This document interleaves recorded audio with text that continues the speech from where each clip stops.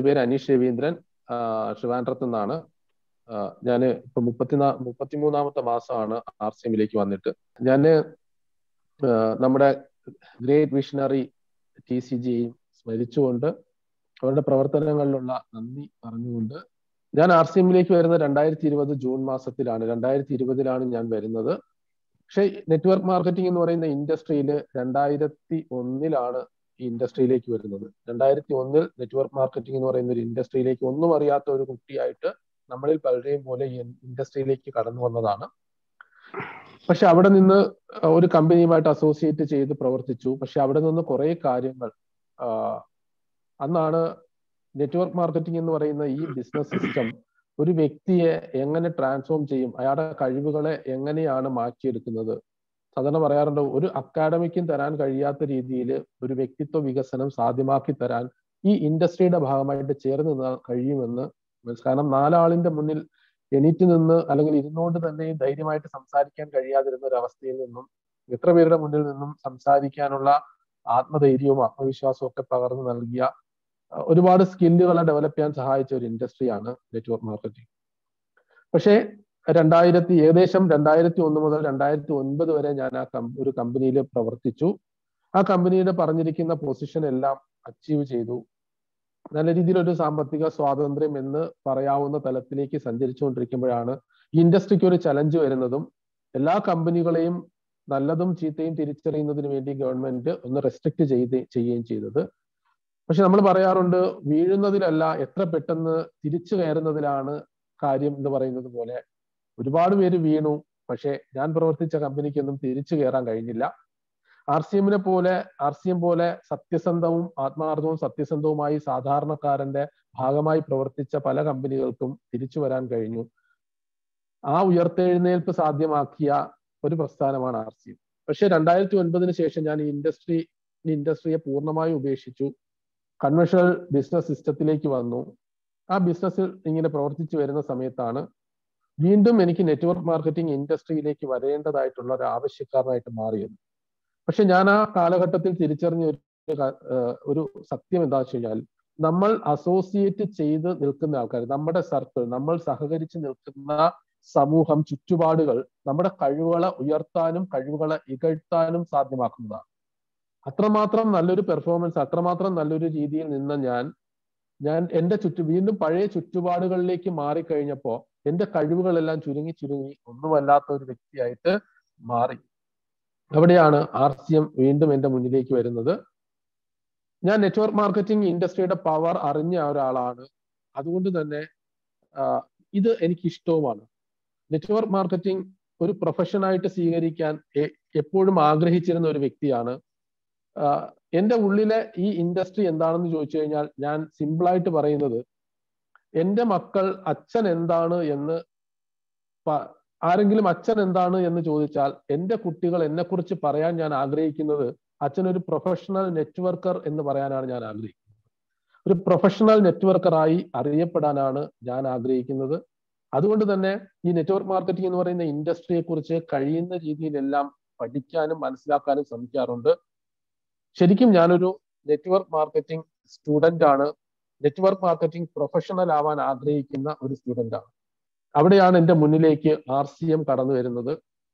ഞാൻ RCMനെ ഒരു കുട്ടിയുടെ മനോഭാവത്തിൽ നിന്നുകൊണ്ട് തന്നെ RCMനെ പഠിക്കാനും മനസ്സിലാക്കാനും പ്രവർത്തിക്കാനും മനസ്സിലാക്കിയെടുക്കുന്ന കാര്യങ്ങൾ പ്രാവർത്തികമാക്കാനും ഒക്കെ ശ്രമിച്ച സമയത്ത് എൻ്റെ ഈ ചുരുങ്ങിയ സമയം കൊണ്ട്, ഞാൻ വലുതായിട്ടൊന്നും ആയിട്ടില്ല, എനിക്കറിയാം ഒരുപാട് വലിയ ലീഡേഴ്സും എക്സ്പീരിയൻസ് ഉള്ള ആൾക്കാരും ഒക്കെ ഇതിനകത്തുണ്ട്.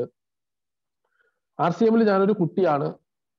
33 മാസത്തെ എൻ്റെ RCMന്റെ പഠനത്തിൽ നിന്നും ഞാൻ മനസ്സിലാക്കിയത് RCM എന്ന് പറയുന്നത് ഒരു കംപ്ലീറ്റ് ബിസിനസ് ഓപ്പർച്യൂണിറ്റിയാണ്.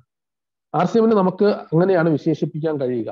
ഒരു കംപ്ലീറ്റ് അൾട്ടിമേറ്റ് ബിസിനസ് ഓപ്പർച്യൂണിറ്റിയാണ് RCM. എന്തുകൊണ്ടെന്നാൽ RCM പല തരത്തിൽ ബിസിനസ് ചെയ്യാൻ ആഗ്രഹിക്കുന്ന ആൾക്കാരെ RCMന് അക്കോമഡേറ്റ് ചെയ്യാൻ കഴിയുന്നതാണ്. പല കമ്പനികൾക്കും അത്തരത്തിൽ അക്കോമഡേറ്റ് ചെയ്യാനായിട്ട് കഴിയത്തില്ല. അവർക്ക് ഒരു സംവിധാനത്തിലൂടെ മാത്രമേ മുന്നോട്ട് പോകാൻ കഴിയുള്ളൂ. അതേസമയത്ത് RCMനെ സംബന്ധിച്ച് ഏത് തരത്തിൽ, പല തരത്തിൽ ബിസിനസ് ചെയ്യണമെന്ന് ആഗ്രഹിക്കുന്നവരെയും RCMന് അക്കോമഡേറ്റ് ചെയ്യാൻ. ഉദാഹരണത്തിന് നമ്മളെല്ലാം ബിസിനസ്സുകാരെന്ന് പറയുമ്പോൾ പൊതുവെ കൺവെൻഷണൽ ബിസിനസ് ചെയ്തുകൊണ്ടിരിക്കുന്ന ആൾക്കാരാണ്. കൺവെൻഷണൽ ബിസിനസ് വെച്ച് കഴിഞ്ഞാൽ നമ്മുടെ മുന്നിൽ കാണുന്ന സ്റ്റോറുകൾ, ബേക്കറി, അല്ലെങ്കിൽ ഒരു പ്രൊവിഷൻ സ്റ്റോർ, ഇങ്ങനെയൊക്കെ പറഞ്ഞിരിക്കുന്നതെല്ലാം കൺവെൻഷണൽ ബിസിനസ് സംവിധാനമാണ്. അപ്പൊ അത്തരത്തിൽ ബിസിനസ് ചെയ്തിരിക്കുന്ന എക്സ്പീരിയൻസ് ഉള്ള ചെയ്തുകൊണ്ടിരിക്കുന്ന ഒരാളിന്, അല്ലെങ്കിൽ പുതിയൊരാളിന് അത്തരത്തിൽ ഒരു കൺവെൻഷണൽ ബിസിനസ് ചെയ്യണമെന്ന് ആഗ്രഹിച്ചാൽ അദ്ദേഹത്തെ RCM അക്കോമഡേറ്റ് ചെയ്യും. അവിടെയാണ് നമ്മുടെ വണ്ടർ വേൾഡ് ക്യുക്കായിട്ട് അദ്ദേഹത്തിന് തുടങ്ങാം, വണ്ടർ വേൾഡ് ആയിട്ട് തുടങ്ങാം, അതുപോലെ തന്നെ കീസോളിന്റെ ഔട്ട്ലെറ്റ് ആയിട്ട് തുടങ്ങാം, അതുപോലെ തന്നെ പെയിന്റിന്റെ ഔട്ട്ലെറ്റ് ആയിട്ട് തുടങ്ങാം. ഇങ്ങനെയൊക്കെ തുടങ്ങുന്ന സമയത്ത് ശരിക്കും അവരെ RCM അക്കോമഡേറ്റ് ചെയ്യുന്നത് ഒരു കൺവെൻഷണൽ രീതിയിൽ സാധാരണ നടന്നു വരുന്ന ഒരു ബിസിനസ് സംവിധാനം പോലെ കൺവെൻഷണൽ സ്റ്റൈലിലാണ് അവർ ഈ ബിസിനസ് തുടങ്ങുന്നത്. അപ്പൊ അത്തരക്കാരെ RCM അക്കോമഡേറ്റ് ചെയ്യാൻ കഴിയുന്നുണ്ട്. രണ്ടാമത്തെ ഒരു കാറ്റഗറി, രണ്ടാമത്തെ ഒരു തലം എന്ന് ഏതാണെന്ന് ചോദിച്ചു കഴിഞ്ഞാല് ഡയറക്റ്റ് മാർക്കറ്റിംഗ് വേയിൽ ബിസിനസ് ചെയ്യാൻ ആഗ്രഹിക്കുന്ന ആൾക്കാർ, വരുമാനം ഉണ്ടാക്കാൻ ആഗ്രഹിക്കുന്ന ആൾക്കാരാണ്. നമ്മളെല്ലാം ഡയറക്റ്റ് സെല്ലിംഗ് ഇൻഡസ്ട്രിയുടെ ഭാഗമായിട്ട് നിൽക്കുന്നതാണ്. പക്ഷെ അവർ ഡയറക്റ്റ് മാർക്കറ്റിംഗ് വേ എന്ന് പറഞ്ഞു കഴിഞ്ഞാൽ നേരിട്ടുള്ള വിൽപ്പനയാണ്, സെയിൽസ് ആണ്. അപ്പൊ നമ്മളിൽ പല ആൾക്കാർക്കും നല്ല സെയിൽസ് സ്കിൽ ഉള്ളവരുണ്ട്, നല്ല നല്ല ഡിവിഷൻസ് നമുക്കുണ്ട്, ക്വാളിറ്റി പ്രോഡക്ട്സ് ഉണ്ട്.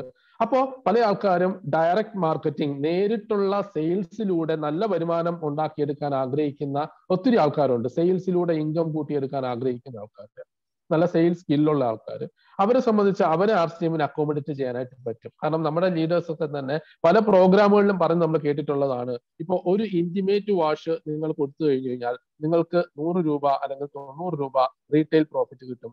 അങ്ങനെയാണെങ്കിൽ ഒരു ദിവസം 5 ഇന്റിമേറ്റ് വാഷ് സെയിൽ ചെയ്യുന്ന ഒരാളിനെ സംബന്ധിച്ച് നിങ്ങൾക്ക് സുഖമായിട്ട് ഒരു ദിവസം 500 രൂപ ഉണ്ടാക്കിയെടുക്കാം. നിങ്ങൾ 30 ദിവസം ഇങ്ങനെ പ്രവർത്തിക്കുകയാണെങ്കിൽ നിങ്ങൾക്ക് ഒരു മാസത്തിൽ ഇത്ര രൂപ സമ്പാദിക്കാം. ഒരുപാട് ആൾക്കാർ നമ്മുടെ ഉൽപ്പന്നങ്ങൾ ഡയറക്റ്റ് ആയിട്ട് സെയിൽ ചെയ്യുന്ന ആൾക്കാരുണ്ട്, അതിലൂടെ നല്ല രീതിയിലുള്ള വരുമാനം ഉണ്ടാക്കിയെടുക്കുന്ന ആൾക്കാരും ഉണ്ട്. അപ്പം അത്തരം ആഗ്രഹത്തിൽ വരുന്ന ആൾക്കാരെ RCMന് അക്കോമഡേറ്റ് ചെയ്യുന്നുണ്ട്. ഒരുപാട് സാധാരണക്കാർ അത്തരത്തിൽ ബിസിനസ് ചെയ്ത് വരുമാനം ഉണ്ടാക്കുന്നുണ്ട്. മൂന്നാമത്തെ ഒരു രീതി എന്താ വെച്ച് കഴിഞ്ഞാല് നെറ്റ്വർക്ക് മാർക്കറ്റിംഗ് സിസ്റ്റത്തിൽ പ്രവർത്തിക്കാൻ ആഗ്രഹിക്കുന്ന ആൾക്കാരെയും RCM അക്കോമഡേറ്റ് ചെയ്യുന്നുണ്ട്. നെറ്റ്വർക്ക് മാർക്കറ്റിംഗ് സിസ്റ്റത്തിൽ പ്രവർത്തിക്കാൻ ആഗ്രഹിക്കുന്നവർ ആരാണെന്ന് ചോദിച്ചാൽ അവർ പാസീവ് ഇൻകം ആഗ്രഹിക്കുന്ന ആൾക്കാരാണ്. പാസീവ് ഇൻകം, നമ്മളൊരു കൺവെൻഷണൽ രീതിയിലുള്ള ഒരു ബിസിനസ് RCMൽ കൺവെൻഷണൽ രീതിയിൽ ബിസിനസ് ചെയ്താലും, ഡയറക്റ്റ് മാർക്കറ്റിംഗ് സെയിൽസിലൂടെ, ഡയറക്റ്റ് സെയിൽസിലൂടെ ബിസിനസ് ചെയ്താലും, അത് രണ്ടും നമുക്ക് തരുന്നത് ആക്റ്റീവ് ഇൻകം ആണ്. എന്നാണോ നമുക്ക് പ്രവർത്തിക്കാൻ കഴിയാതെ വരുന്നത് അന്ന് നമ്മുടെ ഇൻകം അവിടെ അവസാനിക്കും. എന്നാണോ നമ്മുടെ ആ സ്റ്റോർ നമുക്ക് ഓപ്പൺ ചെയ്യാൻ പറ്റാതാവുന്നത് അന്ന് നമ്മുടെ ഇൻകം അവിടെ അവസാനിക്കും. എന്നാൽ network marketing system RCM adopt ചെയ്തിരിക്കുന്നത് കൊണ്ട് ഈ സിസ്റ്റം പാസീവ് ഇൻകം പ്രദാനം ചെയ്യുന്നതാണ്. അപ്പൊ പാസീവ് ഇൻകം ആഗ്രഹിച്ചു വരുന്ന ആൾക്കാരെ സംബന്ധിച്ച് അവർക്ക് RCMൽ പ്രവർത്തിക്കാം. കാരണം RCM network marketing system adopt ചെയ്തിട്ടുണ്ട്. പാസീവ് ഇൻകം ഇവിടെ സാധ്യമാവും. പക്ഷെ നമ്മുടെ ഇതിലേക്ക് വരുന്ന നമ്മുടെ ആൾക്കാരുടെ അല്ലെങ്കിൽ ഇതിലേക്ക് വരുന്നവരുടെ പ്രശ്നം എന്താണെന്ന് ചോദിച്ചു കഴിഞ്ഞാൽ പാസീവ് ഇൻകം എന്താണെന്ന് അവർക്ക് അറിയില്ല എന്നുള്ളതാണ്. കാരണം അതല്ല, അവരുടെ അറിവിലില്ല, അവരത് അനുഭവിച്ചിട്ടില്ല. അതുകൊണ്ട് തന്നെ പാസീവ് ഇൻകം പുതിയതായത് കൊണ്ട് തന്നെ പാസീവ് ഇൻകത്തിലേക്ക് അവരുടെ ശ്രദ്ധ പോകത്തില്ല. അപ്പോ ഞാൻ പാസീവ് ഇൻകം എന്താണ് എന്ന് ഒന്ന് ജസ്റ്റ് ആയിട്ട്, കാരണം മറ്റു രണ്ടും നമുക്കറിയാം. പ്രവർത്തിച്ചാൽ ഇന്ന് നമ്മൾ ഏത് മേഖലയിൽ ചെയ്യുന്നത് പോലെ ഇവിടെയും ചെയ്യാം, പ്രവർത്തിച്ചാൽ കിട്ടുന്നത് എന്താണെന്ന് നമുക്കറിയാം. എന്നാൽ പാസീവ് ഇൻകം എന്താണെന്ന് അറിഞ്ഞെങ്കിൽ മാത്രമേ അത് വേണോ വേണ്ടെന്ന് നമുക്ക് തീരുമാനിക്കാനായിട്ട് കഴിയത്തുള്ളൂ. അപ്പൊ ഞാൻ കറുകുറ്റിയിൽ നടന്ന പ്രോഗ്രാമിൽ തന്നെ ഞാൻ ഈ പാസീവ് ഇൻകത്തിന് ഒരു എക്സാമ്പിൾ പറഞ്ഞിട്ടുണ്ടായിരുന്നു. നിങ്ങൾ ഇതൊന്ന് ശ്രദ്ധിച്ച് മനസ്സിലാക്കിയാൽ നിങ്ങൾക്ക് ഇത് വേണോ വേണ്ടെന്ന് തീരുമാനിക്കാം. ഓക്കെ, അപ്പൊ ഞാൻ മൂർത്തി സാറിനോട് ചോദിച്ച ഒരു ചോദ്യമാണ്, വളരെ ബഹുമാനത്തോടെയാണ് ഞാൻ മൂർത്തി സാറിനോട് അത് ചോദിച്ചത് കേട്ടോ. സാറ് എയർഫോഴ്സിൽ നിന്ന് പുറത്തേക്ക് വരുന്ന സമയത്ത് സാറിന് ഒരു തുക എന്തായിരുന്നാലും കയ്യിൽ കിട്ടിയിട്ടുണ്ടാവും. റിട്ടയർമെന്റ് ആനുകൂല്യമൊന്നോ VRS എടുത്ത് പുറത്തു വരുന്ന സമയത്തോ നമുക്കൊരു ഫിക്സഡ് എമൗണ്ട്, ഒരു തുകയായിട്ട് നമ്മുടെ കയ്യിൽ കിട്ടും. അത് എത്രയാണെന്ന് പറയാൻ ബുദ്ധിമുട്ടുണ്ടോ എന്ന് ചോദിച്ചപ്പോൾ സാർ പറഞ്ഞു ഒരു ബുദ്ധിമുട്ടും ഇല്ല. ഞാൻ 2007 എനിക്ക് എയർഫോഴ്സിൽ നിന്ന് ഞാൻ പുറത്തു വരുമ്പോൾ എനിക്ക് കിട്ടിയത് 1,60,000 രൂപയാണ്. ഒരു കൺസോൾഡ് ഒരു എമൗണ്ട് ആയിട്ട് സാറിന്റെ കയ്യിലേക്ക് 2070 കിട്ടിയത് 1,60,000 രൂപയാണ്. അന്ന് സാറിന്റെ വൈഫിന്, നമ്മുടെ മാഡത്തിന് വേണമെങ്കിൽ പറയാമായിരുന്നു, ആ 1,60,000 രൂപ കൊണ്ട് നമുക്കൊരു സ്വർണം മേടിക്കാം, സ്വർണത്തിലേക്ക് നിക്ഷേപിക്കാം, സ്വർണം മേടിക്കാം. അങ്ങനെയാണെങ്കിൽ അന്നത്തെ രീതി അനുസരിച്ച്, അന്നത്തെ വില അനുസരിച്ച് 20 പവൻ സ്വർണം മേടിക്കാൻ കഴിയും. 1,60,000 രൂപയുണ്ട്, സ്വർണമാണ് മേടിക്കുന്നതെങ്കിൽ 20 പവൻ മേടിക്കാൻ കഴിയും. ഇനി അതല്ല, രണ്ടാമത്തെ ഒരു ഓപ്ഷൻ എന്ന് പറയുന്നത് സാറിന് ഇത് വേണമെങ്കിൽ ഒരു ഫിക്സഡ് ഡെപ്പോസിറ്റ് ചെയ്യാം. 7 വർഷം കഴിയുന്ന സമയത്ത് അത് ഇരട്ടിയായിട്ട് കിട്ടും. പക്ഷെ നിങ്ങൾ പലിശ പിൻവലിക്കാൻ പാടില്ല. അങ്ങനെയാണെങ്കിൽ 2014 ആകുന്ന സമയത്ത് ആ 1,60,000 3,20,000 രൂപ ആയിട്ടുണ്ടാവും. സാർ അന്നത് വീണ്ടും റിന്യൂ ചെയ്യാൻ തീരുമാനിച്ചു. ഒരു പൈസ പോലും എടുത്തില്ല. ഈ 3,20,000 വീണ്ടും 7 വർഷത്തേക്ക് ഫിക്സഡ് ഡെപ്പോസിറ്റ് ചെയ്താൽ 2021 ആകുമ്പോൾ സാറിനത് 6,40,000 രൂപയായിട്ട് മാറും. വീണ്ടും സാർ അത് ഒന്ന് ഡെപ്പോസിറ്റ് ചെയ്താൽ ഇപ്പൊ 2023 ആകുമ്പോൾ സാറിന് ഒരുപക്ഷെ അത് ഒരു 8 ലക്ഷം രൂപയായിട്ടുണ്ടാവും. ഇന്ന് സാറ് ആ 8 ലക്ഷം രൂപ കൊണ്ട് സ്വർണം മേടിക്കാൻ തീരുമാനിച്ചാൽ ഇതേ 20 പവൻ മാത്രമേ ഇന്ന് മേടിക്കാൻ കഴിയൂ. അന്ന് സാറ് 20 പവൻ സ്വർണം മേടിച്ചിട്ടുണ്ടായിരുന്നെങ്കിൽ ഇന്ന് അത് വിറ്റാലും സാറിന് കിട്ടുന്നത് 8 ലക്ഷം രൂപയായിരിക്കും. പക്ഷെ സാർ അന്ന് തീരുമാനിച്ചത് ആരും എടുക്കാത്ത ഒരു തീരുമാനമാണ്. ഇതിനാണ് ഈ വിഷൻ ക്ലിയർ ആവുക എന്ന് പറയുന്നത്. സാർ അന്ന് തീരുമാനിച്ചത് ഒരു 1,500 രൂപ കൊടുത്തുകൊണ്ട് ഒരു അസറ്റ് ക്രിയേറ്റ് ചെയ്യാനാണ്. ഈ 1,500 രൂപ കൊടുത്തുകൊണ്ട് സാറ് വാങ്ങിയ അസറ്റ് എന്ന് പറയുന്നത് 10658881 എന്ന് പറയുന്ന ഒരു നമ്പറാണ്. അതിന് നമ്മൾ ID നമ്പർ എന്ന് പറയും. സാറിന്റെ ID നമ്പറാണ് ഞാൻ പറഞ്ഞത്. സാർ 1,500 രൂപ കൊടുത്തുകൊണ്ട് ഇങ്ങനെ ഒരു നമ്പർ മേടിച്ചു. എന്നിട്ട് സാർ തീരുമാനിച്ചത് ഈ 1,60,000 രൂപയും ഈ അസറ്റ് ഡെവലപ്പ് ചെയ്യാൻ വേണ്ടിയിട്ട് അതിലേക്ക് ഇൻവെസ്റ്റ് ചെയ്യാൻ തീരുമാനിച്ചു. സാർ അങ്ങനെ ആ അസറ്റിനെ ഡെവലപ്പ് ചെയ്തു. ഇന്ന് ആ അസറ്റ് ഒരു ക്യാഷ് ഫ്ലോ അസറ്റ് ആയിട്ട് മാറി. ഇന്ന് സാറിന് ആ അസറ്റ് ഒരു മാസം 8 ലക്ഷം രൂപ കൊടുക്കുന്നുണ്ട്. ഇന്ന് സാറിന് 20 പവൻ സ്വർണം മേടിക്കണമെങ്കിൽ ഒരു മാസത്തെ വരുമാനം നോക്കൂ. ആ നമ്പർ, ആ അസറ്റ് ഇതുവരെ സാറിന് എത്ര ക്യാഷ് ഫ്ലോ കൊടുത്തിട്ടുണ്ടാകും? ഇനി എത്ര ക്യാഷ് ഫ്ലോ ആ അസറ്റിലൂടെ സാറിന്റെ കുടുംബത്തിലേക്ക് സാറിലേക്ക് വരും? സാറ് ഉണ്ടെങ്കിലും ഇല്ലെങ്കിലും 10658881 എന്ന് പറയുന്ന ഈ അസറ്റ് സാറിന്റെ അടുത്ത ജനറേഷന് ക്യാഷ് ഫ്ലോ കൊടുത്തുകൊണ്ടേയിരിക്കും. ഇതിനെയാണ് ക്യാഷ് ഫ്ലോ അസറ്റ് അല്ലെങ്കിൽ ഇങ്ങനെ വരുന്ന ഈ വരുമാനത്തെയാണ് പാസീവ് ഇൻകം എന്ന് പറയുന്നത്. ഞാൻ സാറിനോട് ചോദിച്ചത്, സാർ ഇന്ന് ഈ അസറ്റ്, ഈ നമ്പർ സാറ് കൊടുക്കുകയാണെങ്കിൽ എത്ര രൂപ കിട്ടിയാൽ സാർ കൊടുക്കും? സാറ് കൊടുക്കത്തില്ലല്ലോ. സോ അതിന്റെ മൂല്യം നമുക്ക് ഇത്തരം ക്യാഷ് ഫ്ലോ വരുന്ന ഒരു അസറ്റിന്റെ വാല്യൂ നമുക്ക് മനസ്സിലാക്കാൻ പോലും പറ്റത്തില്ല. സോ നമുക്ക് എല്ലാവർക്കും നമ്മുടെ എല്ലാം കയ്യിലിരിക്കുന്നത് ഇങ്ങനെ ഒരു അസറ്റാണ്. ID നമ്പർ എന്ന് പറയുന്നത് ഇത്തരത്തിലൊരു അസറ്റാണ്. ഇത് ഡെവലപ്പ് ചെയ്യണമെങ്കിൽ ഇതിലേക്ക് ഇൻവെസ്റ്റ് ചെയ്യണം. ഇതിലേക്ക് ഇൻവെസ്റ്റ് ചെയ്യാന്ന് പറഞ്ഞാൽ നിങ്ങളുടെ ഡെവലപ്മെന്റിന് വേണ്ടി നിങ്ങളിലേക്ക് ഇൻവെസ്റ്റ് ചെയ്യുക. ഒരു വ്യക്തി എന്നുള്ള നിലയിൽ നിങ്ങൾ എത്രമാത്രം വളരുന്നോ അത്രമാത്രമാണ് ഇവിടെ നിന്ന് നിങ്ങളുടെ വരുമാനം വർദ്ധിക്കാൻ പോകുന്നത്. അതുകൊണ്ട് തന്നെ മീറ്റിങ്ങുകൾ, സെമിനാറുകൾ, ട്രെയിനിങ്ങുകൾ, പ്രോഗ്രാമുകൾ എന്ന് പറയുന്ന സ്ഥലങ്ങളിലേക്കെല്ലാം നിങ്ങൾ ഇൻവെസ്റ്റ് ചെയ്യണം. നിങ്ങളുടെ ടീമിനെ ഗ്രൂപ്പായിട്ട് കൊണ്ടുപോകണം, അറ്റൻഡ് ചെയ്യണം. വ്യക്തികളിലേക്ക് നിങ്ങൾ ഇൻവെസ്റ്റ് ചെയ്യണം. 1 രൂപ മുതൽ മുടക്കില്ല എന്നുള്ള മൈൻഡ് സെറ്റ് കൊടുത്താൽ ആരും ഒന്നും ഇൻവെസ്റ്റ് ചെയ്യത്തില്ല. എല്ലാവരും ഇങ്ങനെ തന്നെ ഇരുന്ന് പോത്തേ ഉള്ളൂ. സോ ഇതാണ് passive income. Passive income സാധ്യമാവണമെങ്കിൽ network marketing എന്ന് പറയുന്ന ബിസിനസ് സിസ്റ്റം മാത്രമേ പാസീവ് ഇൻകം സാധ്യമാകത്തുള്ളൂ. നിങ്ങൾക്ക് തീരുമാനിക്കാൻ നിങ്ങൾക്ക് ആക്റ്റീവ് ഇൻകം വേണോ പാസീവ് ഇൻകം വേണോ. പാസീവ് ഇൻകം വേണമെങ്കിൽ നിങ്ങൾ നെറ്റ്വർക്ക് മാർക്കറ്റിംഗ് സിസ്റ്റം ചെയ്യണം. ആ സിസ്റ്റം എങ്ങനെയാണ് നമുക്ക് പാസീവ് ഇൻകം തരുന്നത്? RCMനകത്ത് നമ്മൾ പ്രവർത്തിക്കുമ്പോൾ ഈ സിസ്റ്റമാറ്റിക് ആയിട്ട് പ്രവർത്തിച്ചാൽ എങ്ങനെയാണ് നമ്മൾ പാസീവ് ഇൻകത്തിലേക്ക് എത്തുക? ഇതാണ് ഞാൻ ഇന്ന് നിങ്ങളോട് ഷെയർ ചെയ്യാനായിട്ട് ഉദ്ദേശിക്കുന്നത്. സോ നെറ്റ്വർക്ക് മാർക്കറ്റിംഗ്, റെസിഡുവൽ അല്ലെങ്കിൽ പാസീവ് ഇൻകം. നോക്കൂ, ഇവിടെ ഒരു പ്രധാനപ്പെട്ട വാക്കുണ്ട് ഇവിടെ, റെസിഡുവൽ. സോ റെസിഡുവൽ എന്ന് പറയുന്ന ഒരു വാക്കിന് ഇവിടെ വളരെ പ്രധാനപ്പെട്ട ഒരു കാര്യമുണ്ട് കേട്ടോ. എന്താണെന്ന് വെച്ച് കഴിഞ്ഞാല് ഈ റെസിഡുവൽ എഫക്റ്റ് ആണ് നമുക്കിവിടെ പാസീവ് ഇൻകം ക്രിയേറ്റ് ചെയ്യുന്നത്. എന്താണ് റെസിഡുവൽ എഫക്റ്റ് എന്ന് ചോദിച്ചു കഴിഞ്ഞാൽ, നമ്മൾ ഇന്നിടുന്ന സമയവും നമ്മുടെ പൈസയാണെങ്കിലും സമയമാണെങ്കിലും അത് കണ്ടിന്യൂസ് ആയിട്ടുള്ള ഒരു റിസൾട്ട് നമുക്ക് തരുന്നുണ്ടെങ്കിൽ, ഇന്നിടുന്ന സമയം നമുക്ക് തുടർച്ചയായ വരുമാനം തരുന്നുണ്ടെങ്കിൽ, ഇന്നിടുന്ന നമ്മുടെ ഇൻവെസ്റ്റ് ചെയ്യുന്ന പൈസ നമുക്ക് തുടർച്ചയായിട്ട് വരുമാനം തരുന്നുണ്ടെങ്കിൽ ആ വരുമാനത്തിനെയാണ് പാസീവ് ഇൻകം എന്ന് പറയുന്നത്. ആ ഒരു എഫക്റ്റിനെയാണ് റെസിഡുവൽ എഫക്റ്റ് എന്ന് പറയുന്നത്. സോ നമ്മൾ ഇവിടെ നോക്കിക്കഴിഞ്ഞു കഴിഞ്ഞാൽ നെറ്റ്വർക്ക് മാർക്കറ്റിംഗിനകത്ത് നമ്മൾ പ്രവർത്തിക്കുന്ന സമയത്ത് 4 പില്ലേഴ്സ്, സക്സസിന്റെ 4 പില്ലേഴ്സ് ഉണ്ട്. ഈ 4 പില്ലേഴ്സും വളരെ പ്രധാനപ്പെട്ടതാണ്. ഈ 4 പില്ലേഴ്സിലാണ് നെറ്റ്വർക്ക് മാർക്കറ്റിംഗിന്റെ സക്സസ് നിൽക്കുന്നത്. അതിൽ ആദ്യത്തെ പില്ലർ എന്ന് പറയുന്നത് സെയിൽസ് ആണ്.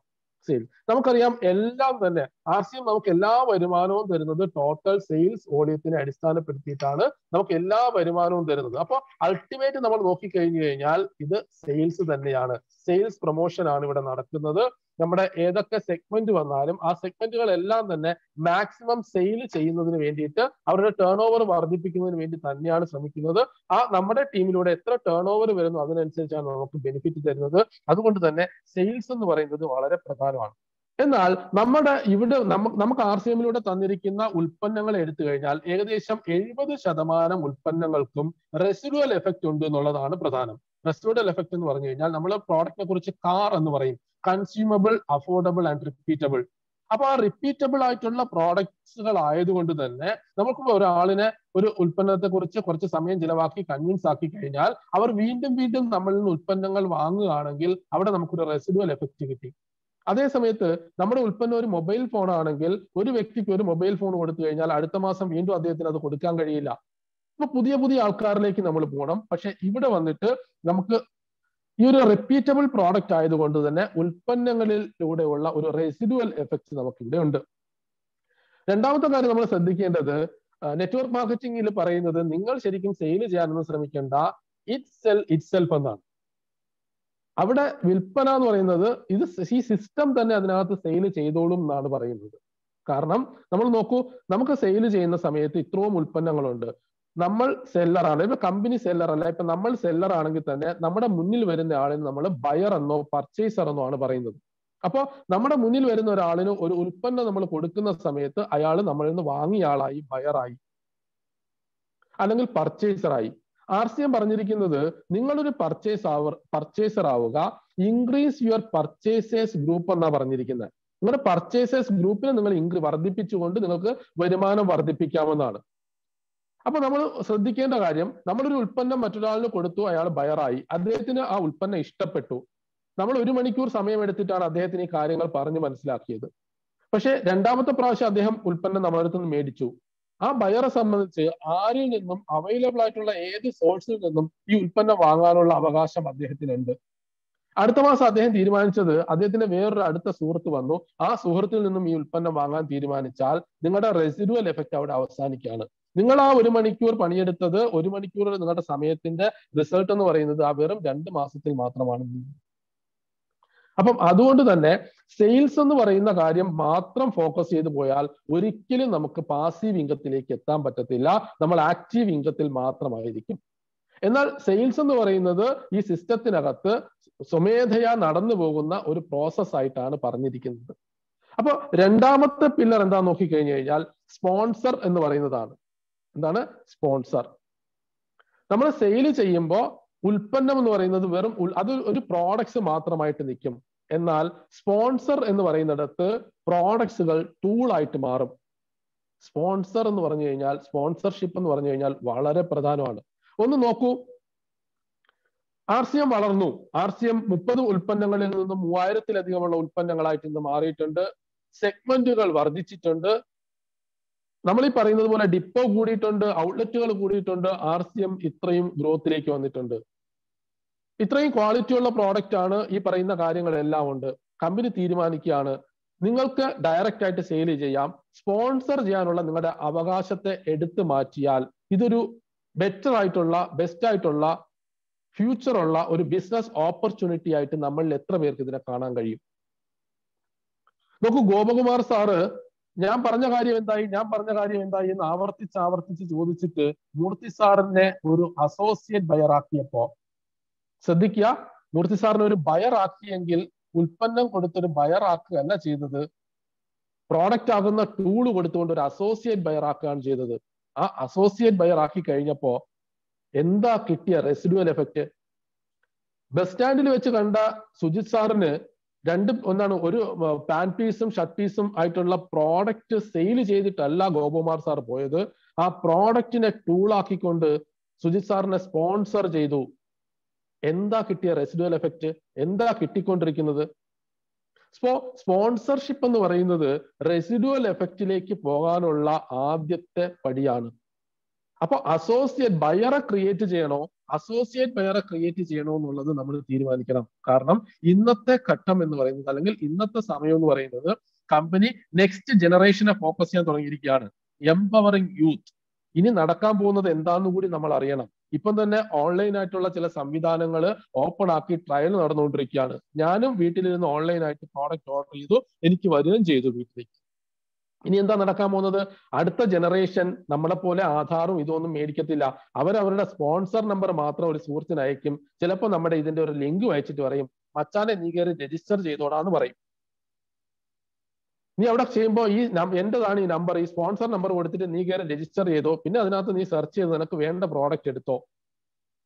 അങ്ങനെ വീട്ടിലിരുന്ന് ആമസോണിലും ഫ്ലിപ്കാർട്ടിലും ഒക്കെ ഓർഡർ ചെയ്യുന്നത് പോലെ അടുത്ത ജനറേഷൻ വീട്ടിലിരുന്ന് ഉൽപ്പന്നങ്ങൾ ഓർഡർ ചെയ്യുമ്പോൾ അത് നിങ്ങളുടെ ഗ്രൂപ്പിലുള്ള അസോസിയേറ്റ് ബയർ ആണെങ്കിൽ വീട്ടിലിരിക്കുന്ന നിങ്ങൾക്ക് ബെനിഫിറ്റ് കിട്ടും.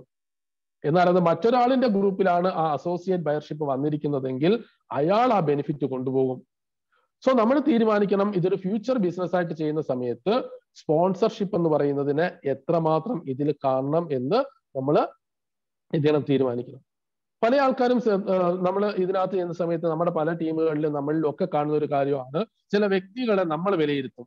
ഇയാൾ വന്നതുകൊണ്ട് പ്രത്യേകിച്ച് കാര്യമൊന്നുമില്ല, ഇയാള് ബിസിനസ് ഒന്നും ചെയ്യത്തില്ല. പക്ഷെ ഈ ഇൻഡസ്ട്രി പറഞ്ഞിരിക്കുന്നത് ഒരാളിനെ നമ്മൾ പ്രീ ജഡ്ജ് ചെയ്യാൻ പാടില്ല എന്നാണ്. മുൻവിധിയോടെ ആരെയും നമ്മൾ കാണാൻ പാടില്ല. കാരണം ഒരു വ്യക്തിയുടെയും കഴിവിനെ അളക്കാനോ തിരിച്ചറിയാനോ ഉള്ള കഴിവ് നമുക്ക് തന്നിട്ടില്ല.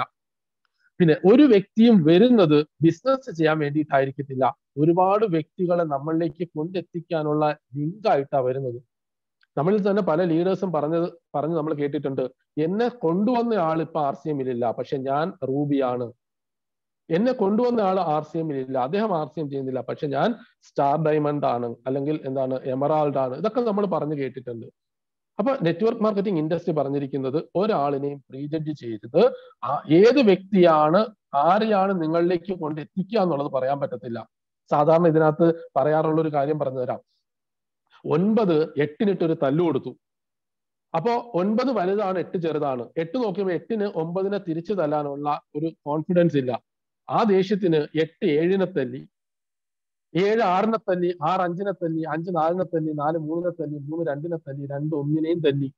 1 താഴോട്ട് നോക്കുമ്പോൾ 0-മാണ് നിൽക്കുന്നത്. 0-ത്തിനാണെങ്കിൽ വിലയില്ല. വിലയില്ലാത്തവനെ അടിച്ചിട്ട് കാര്യമില്ലല്ലോ. മുകളിലുള്ള 2-നെ ഇട്ട് അടിക്കാനുള്ള ധൈര്യവുമില്ല. 1 എന്താ ചെയ്തത്? മൂല്യമില്ലാത്ത 0-നെ വലത് സൈഡിലോട്ട് ചേർത്ത് നിർത്തി. അങ്ങനെ അത് 10 ആവുകയും 9-നെ തല്ലാനുള്ള ആത്മവിശ്വാസം കിട്ടുകയും ചെയ്തു എന്നാണ്. അതുകൊണ്ട് തന്നെ മൂല്യമില്ല എന്ന് കരുതുന്ന ഒരുപാട് ആൾക്കാരുണ്ട്.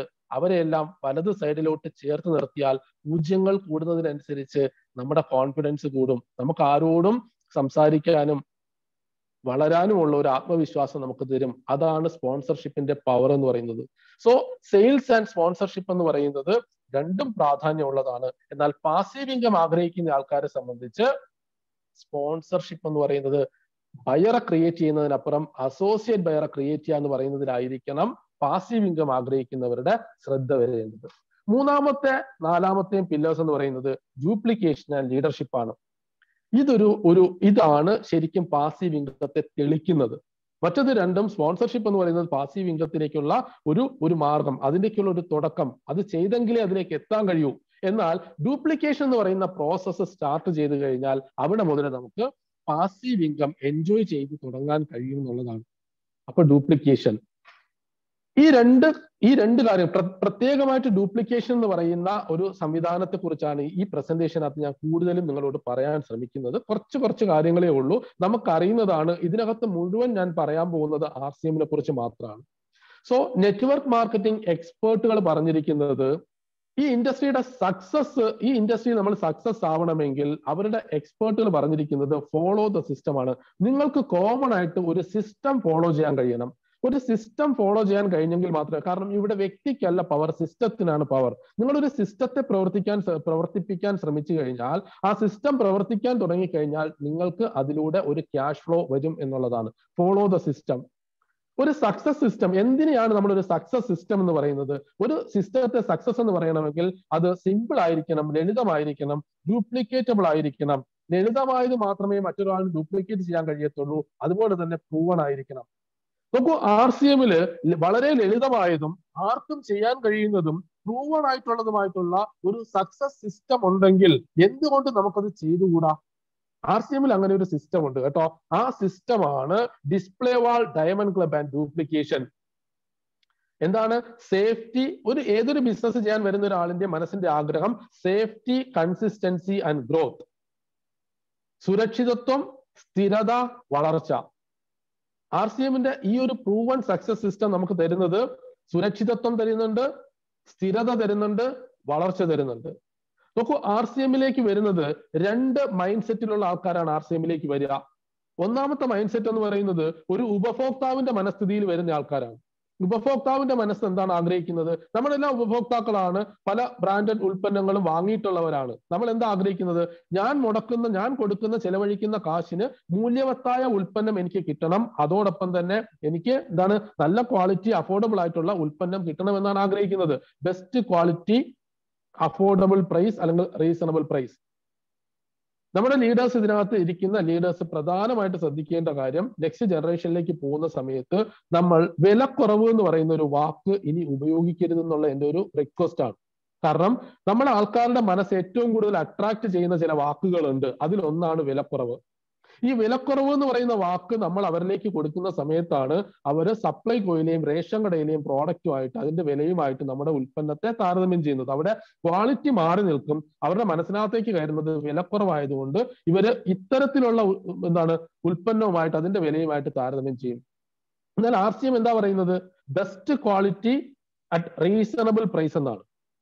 ഏറ്റവും നല്ല ക്വാളിറ്റി ഉള്ള ഉൽപ്പന്നം റീസണബിൾ ആയിട്ടുള്ള, അഫോർഡബിൾ ആയിട്ടുള്ള പ്രൈസിന് തരുന്നു എന്നുള്ളതാണ്. ഒരു കസ്റ്റമർ, ശരിക്കും പറഞ്ഞാൽ ഒരു കസ്റ്റമർ മൈൻഡ് സെറ്റിൽ ഇരിക്കുന്ന ആൾ ആഗ്രഹിക്കുന്നത് ഇതാണെങ്കിൽ അവരെ 100% തൃപ്തിപ്പെടുത്താനായിട്ട് RCMന് പറ്റുന്നുണ്ട്.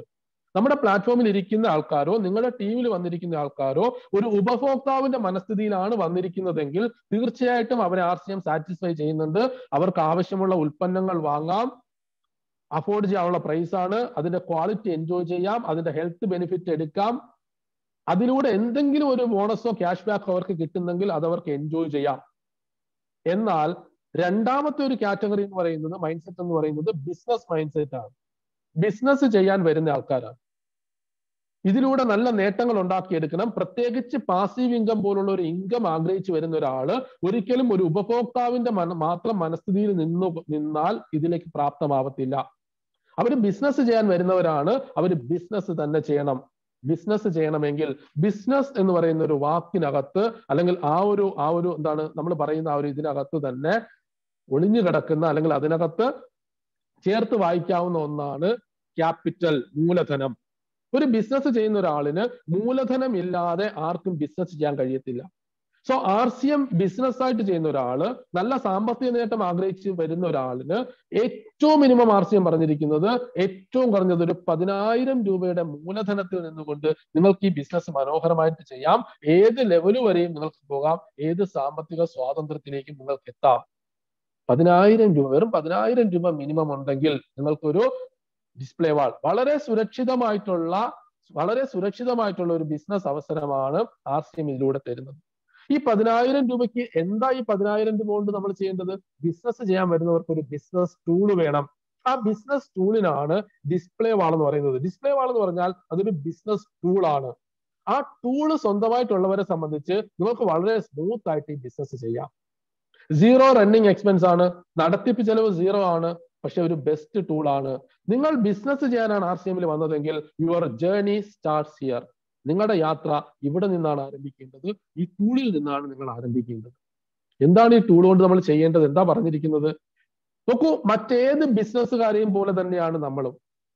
ഒരേ ഒരു വ്യത്യാസം മാത്രമേ ഉള്ളൂ. നമ്മുടെ മുന്നിലുള്ള ഏതൊരു ബിസിനസ്സുകാരനും അവനൊരു മൂലധനം കൊണ്ടുവന്നു കഴിഞ്ഞാൽ ആ മൂലധനത്തിനെ ഉൽപ്പന്നമാക്കി മാറ്റും. ഇവിടെയും 10,000 രൂപ എന്ന് പറയുന്ന മൂലധനത്തിനെ നമ്മൾ ഉൽപ്പന്നമാക്കി മാറ്റും. മറ്റ് ബിസിനസ്സുകാർ ചെയ്യുന്നത് പോലെ തന്നെയാണ് നമ്മളും ചെയ്യുന്നത്. അവർ ആ ഉൽപ്പന്നം കൊണ്ട് കടയിൽ വെച്ചിട്ട് ഇരിക്കത്തില്ല. ആ ഉൽപ്പന്നത്തെ തിരിച്ചും അവരുടെ മൂലധനമാക്കി തിരിച്ചെടുക്കാനായിട്ട് അവർ ശ്രമിക്കും. അവിടെ എല്ലാ ബിസിനസ്സുകാർക്കും ഒരു റീറ്റെയിൽ പ്രോഫിറ്റ് കിട്ടും. ഇവിടെയും നമുക്ക് 10,000 രൂപ മൂലധനം കൊണ്ടുവരാം, അത് ഉൽപ്പന്നമാക്കാം, തിരിച്ച് ആ ഉൽപ്പന്നത്തെ മൂലധനമാക്കാം. ഇവിടെയും നമുക്കൊരു റീറ്റെയിൽ പ്രോഫിറ്റ് ഉണ്ട്. എന്നാൽ എന്താണ് RCM ബിസിനസിനെ മറ്റ് ബിസിനസ്സിൽ നിന്ന് വ്യത്യസ്തമാക്കുന്നത്? അത് പർച്ചേസ് വോളിയമാണ്. മറ്റ് ബിസിനസ്സുകാർക്ക് കിട്ടാത്തതൊന്ന് 10,000 രൂപ മൂലധനത്തെ ഉൽപ്പന്നമാക്കുമ്പോൾ മറ്റുള്ളവർക്ക് ഉൽപ്പന്നം മാത്രം കിട്ടും. ഇവിടെ നമുക്ക് ഉൽപ്പന്നത്തോടൊപ്പം 5,000 പർച്ചേസ് വോളിയം കിട്ടും. ഈ പർച്ചേസ് വോളിയം എന്താ? Purchase വോളിയത്തിന്റെ 45% advertisement പരസ്യത്തിന്റെ വിഹിതമാണ്. നമ്മളാകുന്ന ഉപഭോക്താക്കളും ബിസിനസ് ചെയ്യുന്നവരുമാണ് ഇതിനെ പ്രൊമോട്ട് ചെയ്യുന്നതെങ്കിൽ 45% നമ്മുടെ അക്കൗണ്ടുകളിലേക്ക് വരുന്ന ഭീമമായ ഒരു ഫണ്ടാണ്. 1 കോടി പർച്ചേസ് വോളിയം എന്ന് പറഞ്ഞ് 1 കോടി രൂപ കമ്പനിയിലേക്ക് വന്നാൽ 45 ലക്ഷം രൂപ നമ്മളിലേക്ക് വരും. 100 കോടി വന്നാൽ 45 കോടി നമ്മുടെയൊക്കെ അക്കൗണ്ടിലേക്ക് വരും. അതാണ് പർച്ചേസ് വോളിയത്തിന്റെ പ്രാധാന്യം. എന്നാൽ RCM ബിസിനസ് ആയിട്ട് ചെയ്യുന്നവരെ സംബന്ധിച്ച് ഏകദേശം 70% മുകളിലുള്ള ആൾക്കാർക്കും സാധാരണ ഒരു ബിസിനസ് ചെയ്യുന്ന പോലെ വാങ്ങിയ വില, വിൽക്കുന്ന വില, ഇടയ്ക്ക് കിട്ടുന്ന ലാഭം, പർച്ചേസ് വോളിയം എന്താണെന്ന് ശ്രദ്ധിക്കാനോ ഇതിലേക്കോ അവർ വന്നിട്ടില്ല. സോ ഇതിനെ ഇപ്പൊ 10,000 രൂപ മൂലധനത്തിന് ഉൽപ്പന്നമാക്കി ഉൽപ്പന്നത്തിന് തിരിച്ച് മൂലധനമാക്കാൻ കമ്പനി നമുക്ക് 30 ദിവസത്തെ സമയം തന്നിട്ടുണ്ട്. ഇതിനെ നമ്മുടെ ഒരു ടേമില് ഒരു ബിസിനസ് സൈക്കിൾ എന്നാ പറഞ്ഞിരിക്കുന്നത്. ഒരു ബിസിനസ് സൈക്കിൾ മിനിമം ഒരു ബിസിനസ് സൈക്കിൾ ചെയ്യാൻ കഴിയുന്ന ഒരാളിന് മാത്രമേ RCMനകത്ത് പാസീവ് ഇൻകത്തിലേക്ക് എത്താൻ കഴിയൂ, സക്സസ് ആവാനായിട്ട് കഴിയത്തുള്ളൂ. ഒരു ബിസിനസ് സൈക്കിൾ 30 ദിവസം സമയം തന്നിട്ടുണ്ട്. പക്ഷെ ഇത് നമുക്ക് വിജയകരമായി ചെയ്യണമെങ്കിൽ financial discipline four financial freedom, ഒരു സാമ്പത്തിക അച്ചടക്കം പാലിച്ചെങ്കിൽ മാത്രമേ സാമ്പത്തിക സ്വാതന്ത്ര്യത്തിലേക്ക് നമുക്ക് എത്താൻ കഴിയൂ. നമുക്ക് പലപ്പോഴും ഇത് ചെയ്യാൻ കഴിയാത്തത്, വിജയിക്കാൻ കഴിയാത്തത് ഒരു ചെറിയ സാമ്പത്തിക അച്ചടക്കം നമുക്ക് പാലിക്കാൻ കഴിയാത്തത് കൊണ്ടാണ്. ഈ 10,000 രൂപ മൂലധനം കണ്ടെത്തി കൊണ്ടുവന്നാൽ ആദ്യത്തെ ഒരു പോളിസി അല്ലെങ്കിൽ ആദ്യത്തെ ഒരു തീരുമാനം എടുക്കേണ്ടത് മൂലധനത്തിൽ കൈയിടത്തില്ല എന്നുള്ളതാണ്. മൂലധനത്തിൽ ഒന്നും ചെയ്യാൻ പാടില്ല. മൂലധനം ആജീവനാന്ത മൂലധനമാണ്. ഒരു 10,000 രൂപ നിങ്ങൾ കണ്ടെത്തി കൊണ്ടുവന്നാൽ അത് ആജീവനാന്ത മൂലധനമാണ്. ആ മൂലധനത്തിൽ കൈവെക്കാൻ പാടില്ല. നിങ്ങൾ സ്വന്തമായി ഒരു ഡിസ്പ്ലേ ഷോപ്പ് നിങ്ങൾക്കുണ്ടെങ്കിൽ അല്ലെങ്കിൽ ആ ടൂൾ ഉണ്ടെങ്കിൽ നിങ്ങളുടെ വീട്ടിലേക്ക് ഒരു തേയില തീർന്ന് തേയില എടുക്കുകയാണെങ്കിൽ 138 രൂപ പെട്ടിയിലൊക്കെ വെച്ചിട്ട് വേണം നിങ്ങൾ തേയില എടുക്കാൻ. നിങ്ങൾക്കൊരു ഉപ്പ് തീർന്നിട്ടുണ്ടെങ്കിൽ 20 രൂപ പെട്ടിയിലേക്ക് വെച്ചിട്ട് വേണം ഉപ്പ് എടുക്കാനായിട്ട്. ആട്ട തീർന്നിട്ടുണ്ടെങ്കിൽ 125 രൂപ വെച്ചിട്ട് വേണം ആട്ട എടുക്കാൻ. അങ്ങനെയാണെങ്കിൽ നിങ്ങളൊരു ബിസിനസ് സൈക്കിൾ പൂർത്തിയാക്കുമ്പോൾ 12,000 രൂപയ്ക്ക് മുകളിൽ നിങ്ങളുടെ പെട്ടിയിലുണ്ടാവും. ഒരു ബിസിനസ് സൈക്കിൾ പൂർത്തിയാക്കി കഴിഞ്ഞാൽ 2,000 രൂപ നിങ്ങൾക്ക് കിട്ടിയിരിക്കുന്ന മറ്റ് ബിസിനസ്സുകാരെ പോലെ നിങ്ങൾക്ക് കിട്ടിയിരിക്കുന്ന എന്താണ്? റീറ്റെയിൽ പ്രോഫിറ്റ് ആണ്. നോക്കൂ, ഇത് ഇങ്ങനെ ഒരു സ്ലാബ് ഉണ്ട്, ഒരു ബോണസ് ലാബ് എന്നാ പറയുന്നത്. നമ്മുടെ RCMൽ വന്നിരിക്കുന്ന ഒരുപാട് ആൾക്കാർ പ്രോഡക്റ്റുകളെയൊക്കെ കുറിച്ച് വളരെ എക്സ്പെർട്ടൈസ്ഡ് ആയിട്ടുള്ള ഒരുപാട് ആൾക്കാരുണ്ട്. 3ാം ക്ലാസ്സുകാരന്റെ മനസ്ഥിതിയിൽ നിന്നും ഗുണനപ്പട്ടിക പഠിക്കുന്ന മാനസികാവസ്ഥയിൽ നിന്നും മനസ്സിലാക്കിയെടുക്കാനുള്ള വെറും ലളിതമായിട്ടുള്ള ഒരു 7 കോളങ്ങളിൽ വന്നിരിക്കുന്നതാണ്. പല പ്രൊഫഷനകത്ത് നിൽക്കുന്ന ആൾക്കാരുണ്ട്, പല മേഖലകളിൽ നിൽക്കുന്ന ആൾക്കാരുണ്ട്. പ്ലംബർ, ഇലക്ട്രീഷ്യൻ, ടൈലർ, ഇങ്ങനെയൊക്കെ പറഞ്ഞ് എല്ലാവരുടെയും തൊഴിൽ മേഖലയിൽ അവർക്കൊരു കണക്കുണ്ട്. ആ കണക്ക് പഠിച്ചിട്ടാണ് ഒരു പെയിന്റർ ആരാണെങ്കിൽ പോലും പ്രവർത്തിക്കുന്നത്. 3ാം ക്ലാസ്സുകാരന്റെ മനസ്സിൽ നിന്ന് മനസ്സിലാക്കിയെടുക്കാനുള്ള ഈ ഒരു ബേസിക് ബോണസ് ലാബ് ഇന്നും അറിയാത്ത RCM വളരെ സീരിയസ് ആയിട്ട് രക്ഷപ്പെടാൻ ചെയ്തുകൊണ്ടിരിക്കുന്ന ആൾക്കാർ നമ്മുടെ കൂട്ടത്തിലുണ്ട്. ബേസിക് ആയിട്ട് അവർക്ക് അറിയേണ്ടത് ഈ ഒരു കാര്യം അറിയണം, ഇത് മനസ്സിലാക്കി കൊടുക്കാൻ കഴിയണം. രണ്ടാമതൊരു കാര്യം നമ്മൾ പ്രധാനമായിട്ടും നമ്മുടെ കൂട്ടത്തിലുള്ള ആൾക്കാരോടൊന്ന് ചോദിക്കണം. 138 രൂപയ്ക്കുള്ള തേയില നിങ്ങളുടെ ID നമ്പറിൽ മേടിച്ചാൽ നിങ്ങൾക്ക് 110 രൂപയ്ക്ക് കിട്ടും. 28 രൂപയുടെ ലാഭം, അല്ലെങ്കിൽ ആ ലാഭം എന്ന് തന്നെ പറയാം, 28 രൂപയുടെ ലാഭം നിങ്ങൾക്ക് കിട്ടും. ഇതുവരെ എല്ലാവർക്കും അറിയാം, കാരണം ഇത് ശീലമാണ്.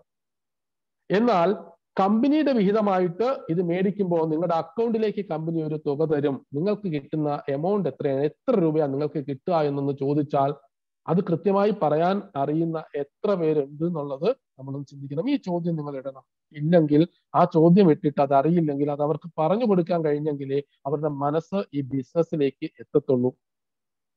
നോക്കൂ, എന്താ നമ്മളിവിടെ ചെയ്യുന്നത്? മൂലധനത്തെ ഉൽപ്പന്നമാക്കുമ്പോൾ 5,000 പർച്ചേസ് വോളിയം നമുക്ക് കിട്ടും. ആ ഉൽപ്പന്നത്തെ തിരിച്ച് മൂലധനമാക്കുമ്പോൾ നമുക്ക് മിനിമം 2,000 രൂപയുടെ റീറ്റെയിൽ പ്രോഫിറ്റ് നമുക്ക് കിട്ടുന്നു. കമ്പനിയുടെ വിഹിതമായിട്ട് ഒരു 600 രൂപ നമുക്ക് കിട്ടും. അപ്പൊ 2,600 രൂപയുടെ പ്രോഫിറ്റ്. ഇതൊരു ബിസിനസ് സൈക്കിൾ ചെയ്താലാണ്. നിങ്ങൾ കുറച്ചുകൂടി സ്കിൽഡ് ആയിട്ടുള്ള ആളാണ്, നിങ്ങൾക്ക് ഒന്നിലധികം ബിസിനസ് സൈക്കിൾ ചെയ്യണമെങ്കിൽ നിങ്ങൾ ആ മാസത്തിൽ തന്നെ അതേ മൂലധനത്തിൽ ഒരു ബിസിനസ് സൈക്കിളും കൂടെ ചെയ്തോളൂ. പക്ഷെ നിങ്ങൾ മൂലധനമായിട്ട് 20,000 രൂപ കണ്ടെത്തണ്ട. അതേ 10,000 രൂപ മൂലധനത്തിൽ നിങ്ങൾക്ക് 2 ബിസിനസ് സൈക്കിൾ ചെയ്താൽ നിങ്ങളുടെ ലാഭം 54% ആവും. 5,400 രൂപ നിങ്ങൾക്ക് വരുമാനമായി കിട്ടും. എന്ത് മനോഹരമായിട്ടാണ്! അവിടെയും നിങ്ങളുടെ ആ മൂലധനത്തെ നിങ്ങൾക്ക് സർക്കിൾ ചെയ്തുകൊണ്ട് നിൽക്കാം. അപ്പോൾ എന്താണ് ഇവിടെ വേണ്ടത്? നമ്മൾ ഇത് നോക്കുന്ന സമയത്ത് സിമ്പിൾ ആയിട്ട് നമുക്ക് മനസ്സിലാക്കാൻ പറ്റുന്ന ഒരു കാര്യം എന്താണെന്നറിയോ? നമ്മളെല്ലാം പറയും 4 പേരടങ്ങുന്ന ഒരു ഫാമിലി ആണെങ്കിൽ നിത്യോപയോഗത്തിന് 4000, 5000, മിനിമം 4000, 5000 രൂപയുടെ ഉൽപ്പന്നങ്ങൾ എല്ലാ മാസവും ഉപയോഗിക്കുന്നവരാണ് നമ്മളെങ്കിൽ നമ്മുടെ സ്വന്തമായിട്ടുള്ള ബിസിനസ്സിലേക്ക് നമ്മുടെ ഷോപ്പിൽ നിന്നും നമുക്ക് എന്ത് ചെയ്യാം? ആ ഉൽപ്പന്നങ്ങളുടെ ഉപഭോക്താവായിട്ട് മാറാം. അങ്ങനെയാണെങ്കിൽ ഒരു 5000 രൂപയുടെ ഉൽപ്പന്നമായിരിക്കും നമുക്ക് മറ്റുള്ളവരിലേക്ക് പ്രൊമോട്ട് ചെയ്യേണ്ടി വരിക. ഈ സിസ്റ്റത്തിന്റെ ഭാഗമായിട്ട് നിൽക്കാൻ നമ്മൾ ഒരു ഉപഭോക്താവായി കഴിഞ്ഞാൽ പിന്നെ വേണ്ടത് ഒരു 5ഓ 6ഓ ഫാമിലി ഒന്ന് ചേർത്ത് നിർത്തുക എന്ന് പറയുന്നതാണ്. അങ്ങനെയാണെങ്കിൽ ഏതൊരാളിനും സിമ്പിൾ ആയിട്ട് ഈ സിസ്റ്റത്തിന്റെ ഭാഗമാകാം എന്നുള്ളതാണ്.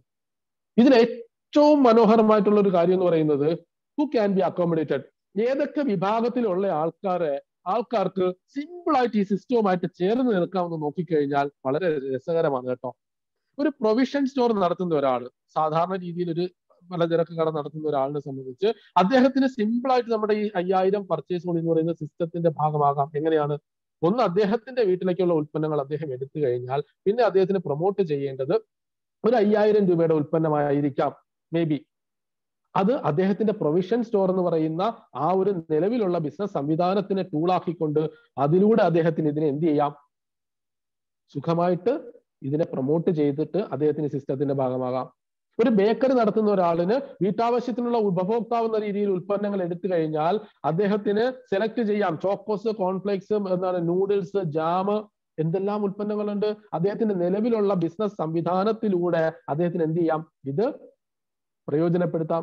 സാധാരണ അവർ പറയുന്നത് എന്താണ്? അയ്യോ, എനിക്ക് ചെയ്യാൻ സമയമില്ല. അദ്ദേഹം ബേക്കറി എന്ന് പറയുന്നത് അദ്ദേഹത്തിന്റെ ഒരു ബിസിനസ് ആണ്. പ്രൊവിഷൻ സ്റ്റോർ എന്ന് പറയുന്നത് അയാളുടെ ഒരു ബിസിനസ് ആണ്.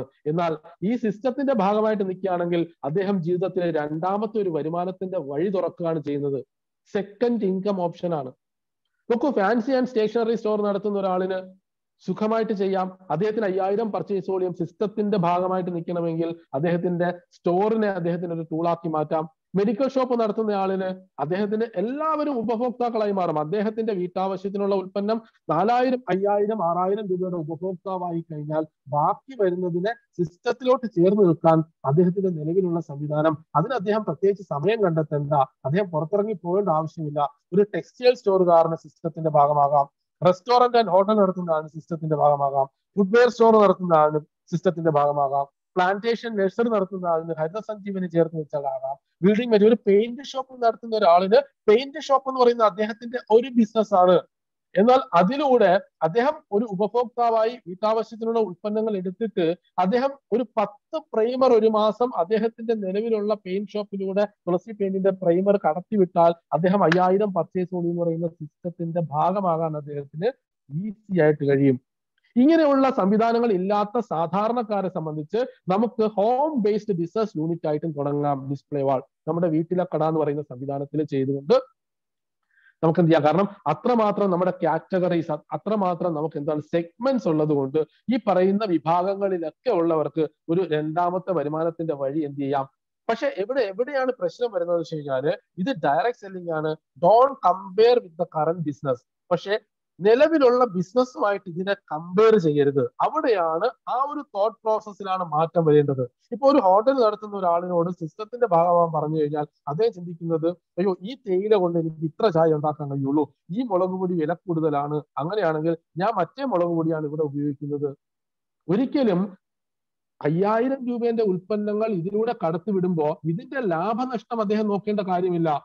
അദ്ദേഹത്തിന് മാസം 30,000-നോ 1,00,000-ന്റെ ഉൽപ്പന്നങ്ങൾ അവിടത്തേക്ക് വാങ്ങുന്ന ആളിന് വെറും 5000 രൂപയുടെ ഉൽപ്പന്നങ്ങൾ ഇതിലൂടെ ഇതിന്റെ ഭാഗമായിട്ട് മാറ്റിയാൽ അദ്ദേഹം രണ്ടാമത്തെ ഒരു വരുമാന വഴിയുടെ സിസ്റ്റത്തിന്റെ ഭാഗമായി മാറുകയാണ്. എന്താണ്? മാഗി ചോദിച്ച ആള് വരും. മാഗി ചോദിച്ച ആള് വന്നു കഴിഞ്ഞാൽ നമ്മുടെ ഗുഡ്ഡോട്ടിന്റെ നൂഡിൽസ് പ്രൊമോട്ട് ചെയ്യണം. കാരണം ഇതെന്ന് പറയുന്നത് വേർഡ് ഓഫ് മൗത്ത് അഡ്വർടൈസ്മെന്റ് ആണ്. കാവിഗോന്റെ പേസ്റ്റ് ചോദിച്ച, കോൾഗേറ്റിന്റെ പേസ്റ്റ് ചോദിച്ചു വരുമ്പോ കാവിഗോ എന്ന് പറയുന്ന പേസ്റ്റ് അദ്ദേഹത്തിന് കൊടുക്കാൻ പറ്റണം. അപ്പൊ വേർഡ് ഓഫ് മൗത്ത് അഡ്വർടൈസ്, എന്താണ്, അദ്ദേഹത്തിന്റെ മൗത്ത് ഓപ്പൺ ആക്കിയെങ്കിൽ മാത്രമേ അദ്ദേഹത്തിന് ഈ ഉൽപ്പന്നങ്ങളെ പ്രൊമോട്ട് ചെയ്ത് സിസ്റ്റത്തിന്റെ ഭാഗമാകാനായിട്ട് കഴിയൂ. ആകെ എന്താണ് ചെയ്യേണ്ടത്? വെറും ഒരു 5000-ഓ 6000 രൂപയുടെ ഉൽപ്പന്നങ്ങൾ അതിലൂടെ ഒന്ന് കടത്തിവിടണം. ശരിക്കും പറഞ്ഞു കഴിഞ്ഞാൽ ഇതിന്റെ സിസ്റ്റവുമായിട്ട് ചേർന്ന് നിൽക്കുമ്പോൾ അതിലൂടെ കിട്ടുന്ന ലാഭം പോലും അദ്ദേഹം കണക്കാക്കേണ്ടതില്ല എന്നുള്ളതാണ്. കാരണം അതിനേക്കാൾ എത്രയോ അദ്ദേഹത്തിന് ഈ സിസ്റ്റം കൊടുക്കാൻ പോവാണ്. നോക്കൂ, ട്രിവാൻഡ്രത്ത് എന്റെ ഒരു സ്റ്റോറാണ്. ഞാനും നമ്മുടെ RCM തന്നെ എന്റെ അസോസിയേറ്റ് ആയിട്ടുള്ള ആശാ മാഡം ഉണ്ട്, ഇപ്പൊ സ്റ്റാർ ആണ്. ഞങ്ങൾ രണ്ടുപേരും കൂടെ പാർട്ണർഷിപ്പിൽ ട്രിവാൻഡ്രത്ത് ചെയ്യുന്ന ഒരു ബിസിനസ് സ്ഥാപനമാണ്. ഈ ബിസിനസ് സ്ഥാപനം കഴിഞ്ഞ 9 വർഷമായിട്ട് ഞങ്ങൾ ചെയ്തു വരുന്നുണ്ട്. 16 ലക്ഷം രൂപ മുതൽ മുടക്കിയിട്ട് ചെയ്തു വരുന്ന ബിസിനസ് സ്ഥാപനമാണ്. കോവിഡ് വന്ന് ഇതിന്റെ ഷട്ടർ ഇട്ട് കഴിഞ്ഞപ്പോ വരുമാനം നിന്നു. രണ്ടാമത്തെ ഒരു വരുമാന വഴിയില്ല. അങ്ങനെ ഒരു രണ്ടാമത്തെ വരുമാന വഴിയായിട്ടാണ് RCM എന്ന് പറയുന്നത് തുടങ്ങിയത്. അവിടെ ഈ എന്റെ സ്റ്റോറിനകത്ത്, ഈ ഷോപ്പിനകത്ത് ഇരിക്കുന്ന ഡിസ്പ്ലേ വാളാണ് നിങ്ങൾക്ക് കാണാൻ പറ്റുന്നത്. ഞങ്ങൾ രണ്ടുപേരും കൂടി 21,000 രൂപയാണ് 21,000 രൂപേന്റെ ഒരു ഡിസ്പ്ലേ വാളാണ് ഇതിനകത്ത് വെച്ചിരിക്കുന്നത്. ഞങ്ങളുടെ ഷോപ്പിന്റെ അകത്തുള്ള ഒരു ഷോപ്പാണിത്, ഡിസ്പ്ലേ വാൾ. ഞങ്ങളുടെ കടയിന്റെ ഷട്ടർ തുടങ്ങിക്കഴിഞ്ഞാൽ ഹിമാലയന്റെ ഫേസ് വാഷ് ചോദിച്ച ആള് വരും.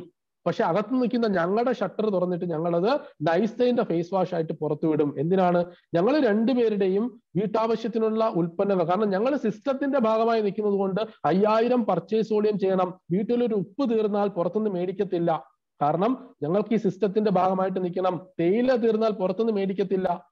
സിസ്റ്റത്തിന്റെ ഭാഗമായി 5000 പർച്ചേസ് വോളിയം ചെയ്യേണ്ടത് കൊണ്ട് എന്ത് ഉൽപ്പന്നം തീർന്നാലും എന്തൊക്കെ RCM ഉപയോഗിക്കാമോ അതെല്ലാം അതിന്റെ ഉപഭോക്താവായിട്ട് സ്വയം മാറും എന്നുള്ളതാണ് സിസ്റ്റത്തിന്റെ ഭാഗമായുള്ള ആദ്യത്തെ അഡ്വാൻറ്റേജ്. ബാക്കി ഞങ്ങൾക്ക് 5000 കംപ്ലീറ്റ് ചെയ്യാനായിട്ട് ഞങ്ങൾ ഈ ടൂലിലൂടെ ഉൽപ്പന്നത്തെ പ്രൊമോട്ട് ചെയ്യും. ഞങ്ങൾ രണ്ടുപേരും സിസ്റ്റത്തിന്റെ 5000 മിനിമം പർച്ചേസ് വോളിയം ചെയ്ത് ഡയമണ്ട് ക്ലബ് സിസ്റ്റത്തിന്റെ ഭാഗമായിട്ട് നിൽക്കുന്ന ആൾക്കാരാണ്. എന്താ നമ്മുടെ റിസൾട്ട്? നോക്കൂ, 33 മാസമാണ് ഞങ്ങളായത്. 33 മാസം. 2020 ജൂൺ മാസത്തിലാണ് ജോയിൻ ചെയ്യുന്നത്. ആ വർഷം ഡിസംബർ അവസാനിക്കുമ്പോൾ 7 മാസമാണ് ഉണ്ടായിരുന്നത്. ഈ 7 മാസം കൊണ്ട് എന്റെ അക്കൗണ്ടിലേക്ക് RCM തന്നത്, ശ്രദ്ധിക്കണം, റീറ്റെയിൽ പ്രോഫിറ്റ് അല്ല കേട്ടോ, അക്കൗണ്ടിലേക്ക് റെക്കോർഡിക്കലായിട്ട് കമ്പനി തന്ന പൈസയുടെ കണക്കാ പറയുന്നത്. എന്റെ അക്കൗണ്ടിലേക്ക് 27,126 രൂപ, ആശാ മാഡത്തിന്റെ അക്കൗണ്ടിലേക്ക് കിട്ടിയത് 13,112 രൂപ. രണ്ടാമത്തെ വർഷം 2021, അതൊരു ഫുൾ വർഷം ഉണ്ടായിരുന്നു. 2021 എന്റെ അക്കൗണ്ടിലേക്ക് വന്നത് 2,12,564 രൂപ. ആശാ മാഡത്തിന്റെ അക്കൗണ്ടിലേക്ക് വന്നത് 84,148 രൂപ. RCM തന്നതാണ്. 2022 കംപ്ലീറ്റ് ആകുമ്പോൾ എന്റെ അക്കൗണ്ടിലേക്ക് കിട്ടിയത് 4,12,395 രൂപ. ആശാ മാഡത്തിന്റെ അക്കൗണ്ടിലേക്ക് കിട്ടിയത് 2,21,489 രൂപ. 2023 ജനുവരി ഫെബ്രുവരി 2 മാസമാണ് ആയത്. ഈ 2 മാസം കൊണ്ട് 2 മാസത്തെ എന്റെ ബോണസ് 73,580 രൂപ എന്റെ അക്കൗണ്ടിലേക്ക് വന്നത്. ആശാ മാഡത്തിന്റെ അക്കൗണ്ടിലേക്ക് വന്നത് 44,841 രൂപ. നോക്കൂ, ഞങ്ങൾക്ക് രണ്ടുപേർക്കും കൂടെ ടോട്ടൽ അക്കൗണ്ടിലേക്ക് കിട്ടിയിരിക്കുന്നത് 10,89,255 രൂപ. ഞങ്ങളുടെ ക്യാപിറ്റൽ എന്ന് പറയുന്നത് 21,000. ആ 21,000 രൂപയുടെ ക്യാപിറ്റലാണ് ബിസിനസ് സൈക്കിളിലൂടെ ഞങ്ങൾക്ക് 10,89,555 രൂപ ഇതുവരെ തന്നത്. ഇന്നും ആ അതേ ക്യാപിറ്റലാണ് ഇനി ഞങ്ങൾക്ക് വീണ്ടും പൈസ ഉണ്ടാക്കി തരാനായിട്ട് പോകുന്നത്. ഞങ്ങളുടെ രണ്ടാമത്തെ ഒരു വരുമാന വഴിയാണ്. ഞങ്ങളുടെ ഒരു ഷോപ്പുണ്ട്, രണ്ടാമത്തെ വരുമാന വഴി. ഞങ്ങളുടെ ജംഗ്ഷനകത്ത് 500 മീറ്റർ സർക്കിളിന്റെ അകത്ത് 3 ബേക്കറി ഉണ്ട്, 4 ഹോട്ടലുണ്ട്, 2 ഫാൻസി സ്റ്റോർ ഉണ്ട്, ഇത്തരത്തില് 3 ബ്യൂട്ടി പാർലർ വേറെ ഉണ്ട്. ആ 500 മീറ്റർ സർക്കിളിൽ ആ ജംഗ്ഷനകത്ത് ഇത്രയും സ്ഥാപനങ്ങളുണ്ട്. ഈ ഒരു 2.5-3 വർഷത്തിനുള്ളിൽ ആർക്കെങ്കിലും നിലവിലുള്ള ബിസിനസ് അല്ലാതെ രണ്ടാമത്തെ ഒരു ബിസിനസ് വഴി തുറക്കാൻ കഴിഞ്ഞിട്ടുണ്ടോ? ഇത്തരത്തിലൊരു മാറ്റം ഉണ്ടാക്കിയെടുക്കാൻ കഴിഞ്ഞിട്ടുണ്ടോ? ഞങ്ങൾക്കിന്ന് അതേ ബിസിനസ്സും ഉണ്ട്, രണ്ടാമത്തെ ഒരു ബിസിനസ് വഴിയുമുണ്ട്. ആ വഴി ഞങ്ങൾക്ക് ഇത് തന്നിരിക്കുകയാണ്. എവിടെയാ വ്യത്യാസം? ഇതിൽ ആർക്ക് വേണമെങ്കിലും 5000 പർച്ചേസ് വോളിയം എന്ന് പറയുന്ന സിസ്റ്റത്തിന്റെ ഭാഗമാകാൻ കഴിയും, ആർക്കും കഴിയും. പക്ഷെ അവരുടെ തോട്ട് പ്രോസസ്സിൽ മാറ്റം വന്നിട്ടില്ല. ഈ ഒരു ചിന്തയിൽ ഒരു മാറ്റം ഉണ്ടാക്കി കൊടുത്തു കഴിഞ്ഞാൽ 10,000 രൂപയുടെ ആജീവനാന്ത മൂലധനത്തിൽ നിന്നുകൊണ്ട് വളരെ ലാഭകരമായ സുരക്ഷിതമായ ഒരു ബിസിനസ് സംവിധാനം നമുക്ക് ചെയ്യാം. അത് നമ്മളെ പാസീവ് ഇൻകത്തിലേക്ക് എത്തിക്കും. എങ്ങനെയാ എത്തിക്കുക എന്നുള്ളത് ഞാൻ പ്രൂവ് ചെയ്ത് കാണിച്ചു തരാം. രണ്ടാമത് എന്താ പറയുക? ഇതാണ് ഡിസ്പ്ലേ വാൾ ടൂളിന്റെ പ്രാധാന്യം ഞാൻ പറഞ്ഞത്. രണ്ടാമത് സിസ്റ്റം പറഞ്ഞിരിക്കുന്നത് എന്താണ്? സുരക്ഷിതമായ ഒരു ടൂൾ നിങ്ങൾ ആരംഭിച്ചു. രണ്ടാമത് ഡയമണ്ട് ക്ലബ് എന്നാ പറഞ്ഞിരിക്കുന്നത്. കൺസിസ്റ്റൻസി, സ്ഥിരത.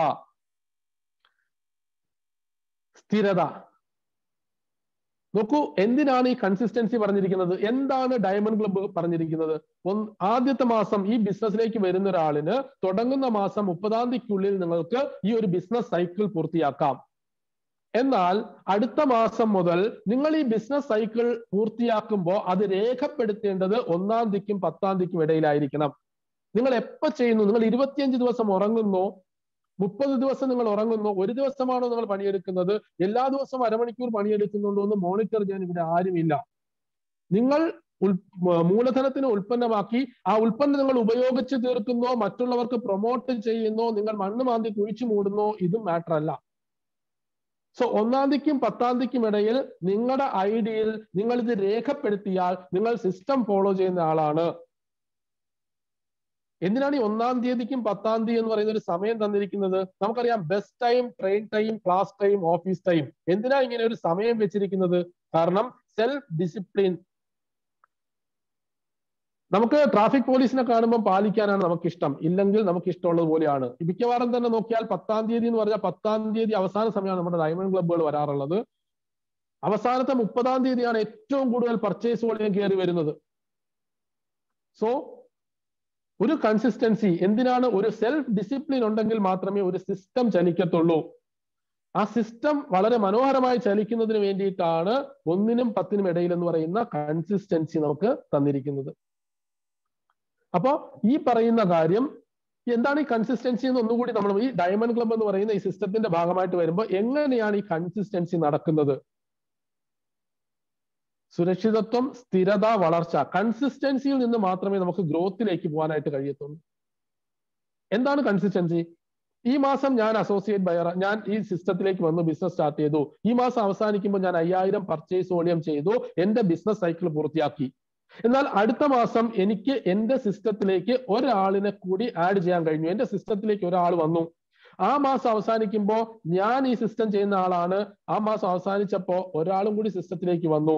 ആ മാസം എന്റെ ബിസിനസ് അവസാനിക്കുന്നത് 10000 പർച്ചേസ് വോളിയത്തിലാണ്. എന്നാൽ അടുത്ത മാസം 10-ാം തീയതി ആവുമ്പോൾ നിങ്ങളുടെ കൺസിസ്റ്റൻസി എന്ന് പറയുന്നത് 10000-ത്തിലായിരിക്കും. കാരണം രണ്ടുപേര് സിസ്റ്റം ചെയ്യുന്നവരാണെങ്കിൽ നിങ്ങളുടെ കൺസിസ്റ്റൻസി 10000-ത്തിൽ തുടങ്ങും. ആ മാസം നിങ്ങൾക്ക് പുതിയ ആൾക്കാരെ സിസ്റ്റത്തിലേക്ക് കൊണ്ടുവരാം, നിങ്ങൾക്ക് അവിടെ നിന്ന് ഗ്രോത്തിലേക്ക് പോവാം.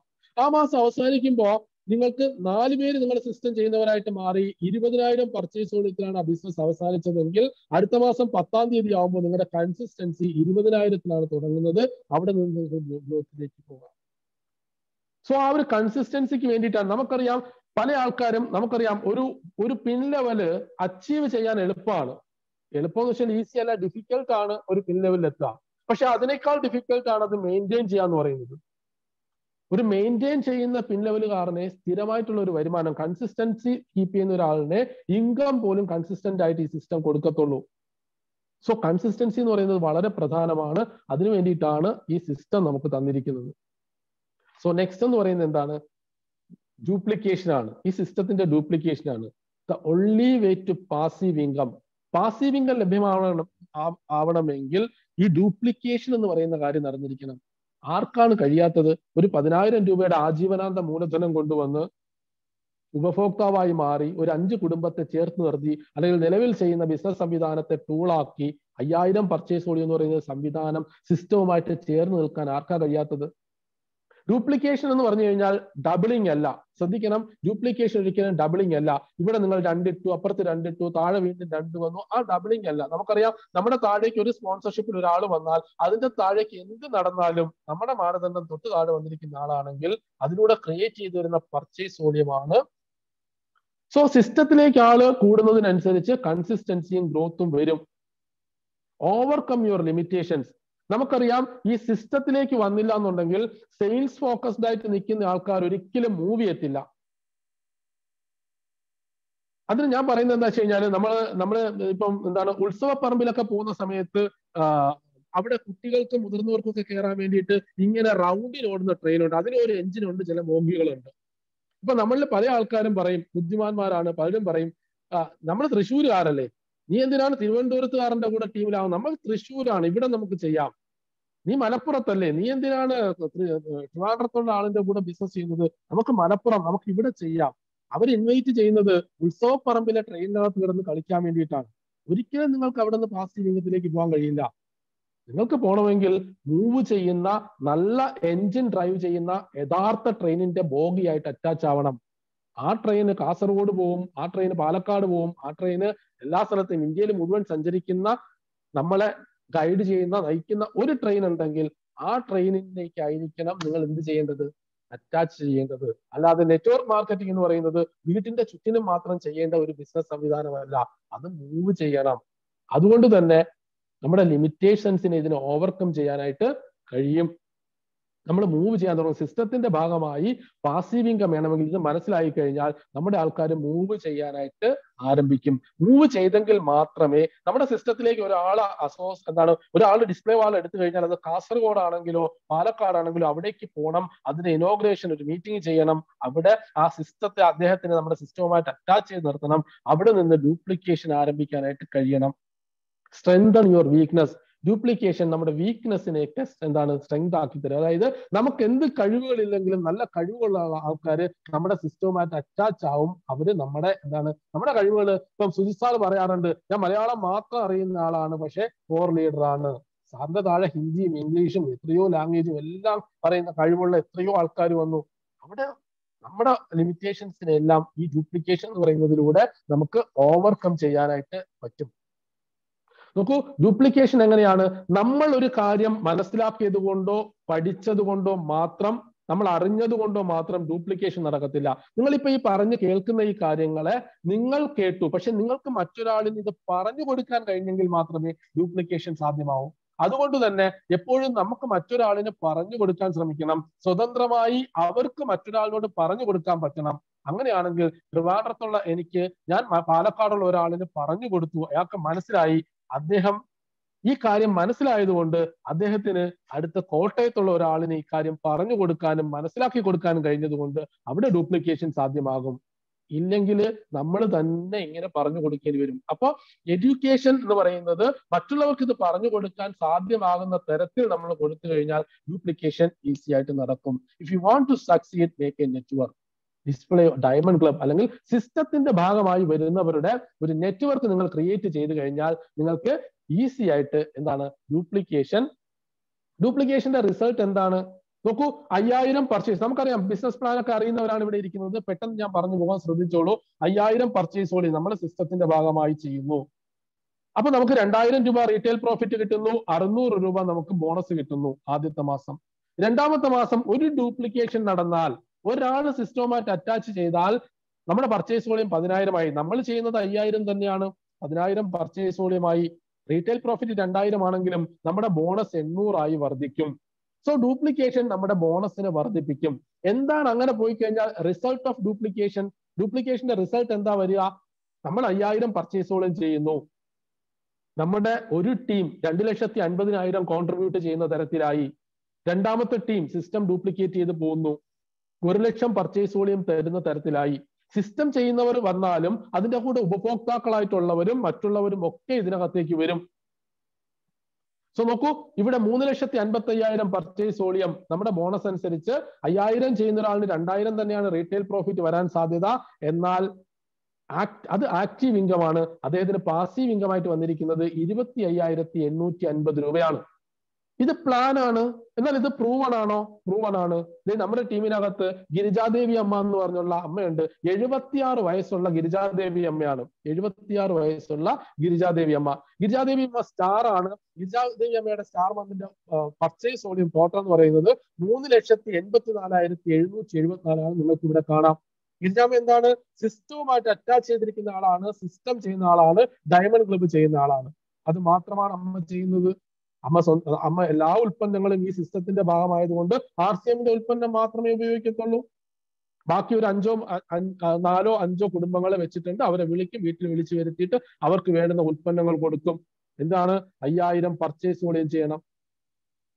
ഗിരിജാമ്മയുടെ ഒരു ടീം 1,50,279 കോൺട്രിബ്യൂട്ട് ചെയ്തു. അടുത്ത ടീം 2,29,423 കോൺട്രിബ്യൂട്ട് ചെയ്തു. ഗിരിജാമ്മ ആകെ ചെയ്തത് 5,180 പർച്ചേസ് വോളിയം സിസ്റ്റം. ഗിരിജാമ്മയുടെ ബോണസ് 26,264 രൂപ അപ്രൂവണാണ്. നോക്കൂ, നമ്മുടെ ടീമിൽ തന്നെയുള്ള ഇപ്പൊ സ്റ്റാർ ഗോൾഡ് ആയിട്ടുള്ള ദീപു സാറ് അദ്ദേഹത്തിന്റെ പർച്ചേസ് വോളിയം വന്നത് 6,07,395 അദ്ദേഹത്തിന്റെ ഒരു ടീം കോൺട്രിബ്യൂട്ട് ചെയ്തത് 3,84,827. അടുത്ത ടീം കോൺട്രിബ്യൂട്ട് ചെയ്തത് 2,13,723. അദ്ദേഹം ചെയ്തത് 5,141 പർച്ചേസ് വോളിയം സിസ്റ്റം. അദ്ദേഹത്തിന്റെ ബോണസ് 31,901 രൂപ. ഇത് എന്റെയാണ്. ഞാൻ സ്റ്റാർ പ്ലാറ്റിനത്തിലാണ് നിൽക്കുന്നത്. 8,45,851. എന്റെ ഒരു ടീം കോൺട്രിബ്യൂട്ട് ചെയ്തത് 4,74,567. അടുത്ത ടീം കോൺട്രിബ്യൂട്ട് ചെയ്തത് 3,67,264. ഞാൻ ചെയ്തത് സിസ്റ്റം 5,020 പർച്ചേസ് വോളിയം. എനിക്ക് കിട്ടിയ ബോണസ് 39,572. പ്രൂവൺ ആണ്. സിസ്റ്റം ഫോളോ ചെയ്ത് കഴിഞ്ഞാൽ നമുക്ക് സക്സസ് ആവാൻ കഴിയും. സിസ്റ്റമാറ്റിക് ഡ്യൂപ്ലിക്കേഷനെയാണ് നമ്മൾ പിൻ ലെവലുകൾ എന്ന് പറയുന്നത്. ഈ ഒരു പാർട്ടും കൂടെ കഴിഞ്ഞു കഴിഞ്ഞാൽ നമ്മുടെ പ്രോഗ്രാം അവസാനിക്കും കേട്ടോ. കഴിഞ്ഞു കേട്ടോ, സമയം ഒത്തിരി വൈകിയും തോന്നുന്നുണ്ട്. സിസ്റ്റമാറ്റിക് ഡ്യൂപ്ലിക്കേഷനെയാണ് നമ്മൾ ലെവലുകൾ എന്ന് പറയുന്നത്, പിൻ ലെവലുകൾ എന്ന് പറയുന്നത്. അപ്പൊ ഡ്യൂപ്ലിക്കേഷൻ നടക്കുന്ന സമയത്ത് അതിനെ ഒരു സിസ്റ്റമാറ്റിക് ആയിട്ട് നമുക്ക് അലോക്കേറ്റ് ചെയ്യുന്നതിനെയാണ് ടീം ബിൽഡിംഗ് എന്ന് പറയുന്നത്. എന്നാൽ അത് സിസ്റ്റമാറ്റിക് ആയിട്ടല്ല നമ്മൾ അലോക്കേറ്റ് ചെയ്യുന്നതെങ്കിൽ അവിടെ നമുക്ക് ഡ്യൂപ്ലിക്കേഷൻ വരുന്നത് കൊണ്ട് നമ്മുടെ വളർച്ച ഉദ്ദേശിക്കുന്ന തരത്തിലേക്ക് പോകത്തില്ല. അപ്പൊ നമ്മുടെ ഫോക്കസ് എന്ന് പറയുന്നത് ലെവലിലേക്കാണ്. നമ്മുടെ സ്പിരിറ്റ് ലെവൽ ആണെങ്കിൽ നമ്മൾ ഡ്യൂപ്ലിക്കേഷൻ ചെയ്യുന്നത് സിസ്റ്റമാറ്റിക് ആയിരിക്കണം. നോക്കൂ, എന്താ അതിന്റെ വ്യത്യാസം? ഇപ്പൊ ഈ സിസ്റ്റം ചെയ്യുന്ന ഒരാള് 5,000 പർച്ചേസ് വോളിയം ചെയ്യുന്നു, 2,000 ആണ് അദ്ദേഹത്തിന്റെ റീറ്റെയിൽ പ്രോഫിറ്റ്, 12% 600 രൂപ അദ്ദേഹത്തിന് ബോണസ് ആയിട്ട് കിട്ടുന്നു. എന്നാൽ ഒരാള് അദ്ദേഹത്തിന് ഡ്യൂപ്ലിക്കേഷൻ വന്നു, ഒരാൾ സിസ്റ്റത്തിലേക്ക് വന്നു കഴിഞ്ഞ സമയത്ത് 5,000 പർച്ചേസ് വോളിയം ചെയ്യുന്നു, 2,000 രൂപ തന്നെയാണ് റീറ്റെയിൽ പ്രോഫിറ്റ്, അയാൾക്ക് 14% എത്തി, ബോണസ് 700 ആയി. അപ്പൊ ഒരു ടീമിനകത്തേക്കാണ് ഇങ്ങനെ ഡ്യൂപ്ലിക്കേഷൻ നടന്നു പോകുന്നതെങ്കിൽ അയാൾ സിസ്റ്റം മാത്രം ചെയ്താലും അയാളെ സംബന്ധിച്ച് അയാൾ 32% 5,000 പർച്ചേസ് വോളിയം ചെയ്യുന്നു, 2,000 രൂപ റീറ്റെയിൽ പ്രോഫിറ്റ്, 32% 1,600 രൂപ ബോണസ് കിട്ടും, അക്കൗണ്ടിലേക്ക് കിട്ടും. മാക്സിമം അദ്ദേഹത്തിന് ഇതാ കിട്ടാൻ പോവുക. എന്നാൽ ഇതേ കാര്യം ചെയ്യുമ്പോൾ ഡ്യൂപ്ലിക്കേഷൻ ഒന്ന് സിസ്റ്റമാറ്റിക് ആയിട്ട് അലോക്കേറ്റ് ചെയ്താൽ അത് നമ്മുടെ ലെവലുകളായി മാറി. നോക്കൂ, 5,000 പർച്ചേസ് വോളിയം ചെയ്തു, 2,000 രൂപ റീറ്റെയിൽ പ്രോഫിറ്റ്, 16%. എന്നാൽ അദ്ദേഹം സിസ്റ്റമാറ്റിക് ആയിട്ട് ആ ഡ്യൂപ്ലിക്കേഷൻ അലോക്കേറ്റ് ചെയ്തപ്പോൾ അദ്ദേഹം ബിഗിനറായി മാറി. 825 പേര് അദ്ദേഹത്തിന് 1,000 രൂപ ബോണസ് കിട്ടി. സിസ്റ്റമാറ്റിക് ആയിട്ട് അലോക്കേറ്റ് ചെയ്തു, 19%കാരനായി. പക്ഷെ സിസ്റ്റമാറ്റിക് ആയിട്ട് അലോക്കേറ്റ് ചെയ്തപ്പോൾ അദ്ദേഹം സ്റ്റാർട്ടറായി, 950 പേർ അദ്ദേഹത്തിന് ബോണസ് 2,000 ആയി. സിസ്റ്റമാറ്റിക് ആയിട്ട് അലോക്കേറ്റ് ചെയ്തു, 24%കാരനായി, 1,200 ആണ് ബോണസ്. പക്ഷെ അദ്ദേഹം സിസ്റ്റമാറ്റിക് ആയിട്ട് അലോക്കേറ്റ് ചെയ്തപ്പോൾ ഈഗിളായി, അദ്ദേഹത്തിന്റെ ബോണസ് 1,200 അല്ല 5,000 ആയി. അങ്ങനെയാണെങ്കിൽ സിസ്റ്റമാറ്റിക് ആയിട്ട് അലോക്കേറ്റ് ചെയ്ത് വന്നു കഴിഞ്ഞാൽ സ്റ്റാർ ആവും. 32% 1,600 അല്ല, സ്റ്റാർ ആയാൽ 15,000 രൂപയ്ക്ക് മുകളിൽ ബോണസ് കിട്ടും. അതാണ് നമ്മൾ ഇവിടെ കണ്ടത്. നോക്കൂ, അടുത്തൊരു ഘട്ടത്തിലേക്ക് പോയി കഴിഞ്ഞാൽ നമ്മൾ 32% പെർഫോമൻസിന്റെ അൾട്ടിമേറ്റ് ലാസ്റ്റ് എന്ന് പറയുന്നത്. വീണ്ടും ഒരു 5,000 ചെയ്യുന്ന ഒരാളിന് 2,000 റീറ്റെയിൽ പ്രോഫിറ്റ്, 32% 1,600. ഈ സ്ലാബിൽ എവിടെയെങ്കിലും ഒരു മാറ്റം നിങ്ങൾ കാണുന്നുണ്ടോ? ചെയ്യുന്നത് 5,000, റീറ്റെയിൽ പ്രോഫിറ്റ് 5,000, പെർസെന്റേജ് 32,000, ബോണസ് 1,600. പിന്നെ വളർച്ചയില്ല. വളർച്ച ഉള്ളത് പിൻ ലെവലുകളിൽ മാത്രമേ ഉള്ളൂ. പിൻ ലെവൽ ഫോക്കസ് ചെയ്യുന്ന ആളാണെങ്കിൽ സിസ്റ്റമാറ്റിക് ആയിട്ട് ഡ്യൂപ്ലിക്കേഷൻ അലോക്കേറ്റ് ചെയ്യണം. അദ്ദേഹം ഗോൾഡ് ആവും, 20,000 സ്റ്റാർ ഗോൾഡ് ആവും, 25,000 പ്ലാറ്റിനം ആവും, 30,000 സ്റ്റാർ പ്ലാറ്റിനം ആവും, 40,000 അന്നും ചെയ്യുന്നത് ഈ 5,000 പർച്ചേസ് വോളിയം തന്നെയാണ്. ഞാൻ തന്നെയാണ് അതിന്റെ 5,000 purchase volume, 32%, star platinum 39,700 something ആണ് എന്റെ ബോണസ് ആയിട്ട് വന്നത്. ഇവിടെ നിന്നുകൊണ്ടാണ് ഡയമണ്ട് ക്ലബ്ബ് ചെയ്താൽ ഡയമണ്ട് ആകാം എന്ന് നമ്മൾ പറയുന്നത്. ഇതിലൂടെയാണ് നമുക്ക് ഡയമണ്ട് ക്ലബ്ബ് ചെയ്ത് ഡയമണ്ട് ആകാൻ പറ്റുന്നത്. നാലാമത്തെ ഇതാ ഡ്യൂപ്ലിക്കേഷൻ. നാലാമത്തേതാണ് ലീഡർഷിപ്പ് എന്ന് പറയുന്നത്. ലീഡർഷിപ്പ് എന്ന് പറഞ്ഞു കഴിഞ്ഞാൽ അതൊരു ക്രൗൺ അല്ല, ഉത്തരവാദിത്വമാണ്. ലീഡർഷിപ്പ് എന്ന് പറയുന്നത് റെസ്പോൺസിബിലിറ്റി ആണ്. ലീഡർഷിപ്പ് എന്ന് പറഞ്ഞാൽ ഒരു ഇൻഫ്ലുവൻസർ ആണ്. ലീഡേഴ്സ് എന്ന് പറയുന്നത് എപ്പോഴും ഒരു ഇൻഫ്ലുവൻസർ ആണ്. നമ്മൾ ചെയ്ത് കാണിക്കുന്നതാണ് മറ്റൊരാൾ ഡ്യൂപ്ലിക്കേറ്റ് ചെയ്യപ്പെടുന്നത്. ലീഡേഴ്സ് എന്ന് പറയുന്നത് ട്രെയിനിന്റെ എൻജിൻ പോലെയാണ്. നമ്മുടെ കൂടെ സിസ്റ്റത്തിലേക്ക് അറ്റാച്ച് ചെയ്യപ്പെടുന്നവരെല്ലാം ബോഗികളാണ്. എത്ര പെട്ടെന്ന് അദ്ദേഹത്തിന് നമ്മുടെ ബോഗികളിൽ ഒന്നിനെ എൻജിനാക്കി മാറ്റിയാൽ ആ എൻജിൻ ഒരുപാട് ബോഗികളെ അക്കോമഡേറ്റ് ചെയ്തുകൊണ്ട് അത് മൂവ് ചെയ്യും. പക്ഷെ ഈ ഒരു ഘട്ടത്തിലേക്ക് മാറണമെങ്കിൽ നെറ്റ്വർക്ക് മാർക്കറ്റിംഗ് പറഞ്ഞിരിക്കുന്നത് 3 സ്റ്റേജുകളുണ്ട്. ഉദാഹരണത്തിന് ഓരോ സ്റ്റേജിലും നമ്മൾ ചെയ്യേണ്ട ആക്ടിവിറ്റീസ് വ്യത്യസ്തമാണ്.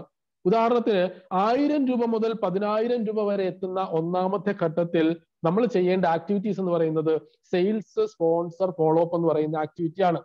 നെറ്റ്വർക്ക് ഇൻഡസ്ട്രിയിലെ ജോബ് ഓറിയന്റഡ് ആക്ടിവിറ്റീസ് എന്ന് പറയും. മാക്സിമം സെയിൽസും സ്പോൺസറും ഫോളോ അപ്പും ചെയ്ത് തന്നെയാണ് നമ്മളെല്ലാം ആദ്യത്തെ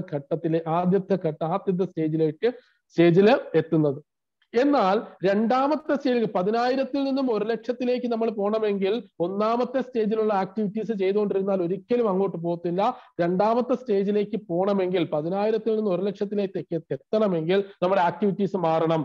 അവിടെ നമ്മൾ മൂവ് ചെയ്യപ്പെടുന്ന ഒരാളായിരിക്കണം, പ്രോഗ്രാമുകളിലെ ട്രെയിനിങ്ങുകളിലൊക്കെ അറ്റൻഡ് ചെയ്യുന്ന ആളായിരിക്കണം, സെൽഫ് ഡെവലപ്മെന്റ് ഉണ്ടായിരിക്കണം, ഒരു ഗ്രൂപ്പിനെ ഇരുത്തിക്കൊണ്ട് സംസാരിക്കാൻ കഴിവുള്ളവരായിരിക്കണം, ഗ്രൂപ്പിന് വേണ്ടിയിട്ട് ചെറിയ ചെറിയ മീറ്റിങ്ങുകൾ, പ്രോഗ്രാമുകളെല്ലാം ഓർഗനൈസ് ചെയ്യുന്നവരായിരിക്കണം, ടീമിനെ പല പ്രോഗ്രാമുകളിൽ ഇനിഷ്യേറ്റീവ് എടുത്തുകൊണ്ട് അറ്റൻഡ് ചെയ്യിപ്പിക്കുന്നവരാവണം. ഇത്തരത്തിലുള്ള ആക്ടിവിറ്റീസിലേക്ക് പോയി കഴിഞ്ഞെങ്കിൽ മാത്രമേ 10,000-ൽ നിന്ന് നമ്മൾ 1,00,000-ലേക്ക് എത്തത്തുള്ളൂ. ഇനി 1,00,000-ൽ എത്തിക്കഴിഞ്ഞാലോ അടുത്ത അവസാനത്തെ സ്റ്റേജാണ് 1,00,000-ൽ നിന്നും അൾട്ടിമേറ്റ് എന്ന് പറയുന്ന സ്റ്റേജിലേക്ക് പോകുമ്പോൾ നമ്മൾ ഇവിടെ എമറാൾഡ് എന്നൊക്കെ പറയും. അവരുടെ ലെവലിൽ നിന്നുകൊണ്ട് ബിഗ് ഈവന്റ്സുകൾ ഓർഗനൈസ് ചെയ്യണം. ടീമിൽ വന്നിരിക്കുന്ന ലീഡേഴ്സിന് വേണ്ടി special training programmes, meeting programmes, ഇങ്ങനെയുള്ള കാര്യങ്ങൾ ഓർഗനൈസ് ചെയ്യണം. അവരുടെ ഡെവലപ്മെന്റിന് വേണ്ടിയിട്ടുള്ള കാര്യങ്ങൾ ചെയ്യണം. ഇത്തരം കാര്യങ്ങളിൽ ശ്രദ്ധിച്ചെങ്കിൽ മാത്രമേ 1,00,000-ൽ നിന്ന് മുകളിലോട്ട് പോകത്തുള്ളൂ. അപ്പോ ഇത്തരത്തിലുള്ള കാര്യങ്ങൾ ലീഡർ പറയുന്നത് ഇൻഫ്ലുവൻസർ എന്നാണ്. സാധാരണ പറയാറുള്ളത്, നിങ്ങളുടെ റൂമിനകത്ത്, if you walk in the room, നിങ്ങളുടെ റൂമിനകത്ത് നിങ്ങൾ നടന്നുകൊണ്ടിരിക്കുന്ന സമയത്ത് നിങ്ങളുടെ ടീം നിങ്ങളുടെ സന്തോഷത്തിന് വേണ്ടി, നിങ്ങളുടെ പ്രീതിപ്പെടുത്താൻ വേണ്ടി, അല്ലെങ്കിൽ നിങ്ങൾക്കും കൂടെ വേണ്ടിയിട്ട് നിങ്ങളുടെ റൂമിനകത്ത് നടക്കുമ്പോൾ അവര് ഫീൽഡിനകത്ത് നടക്കുമെന്നാണ്.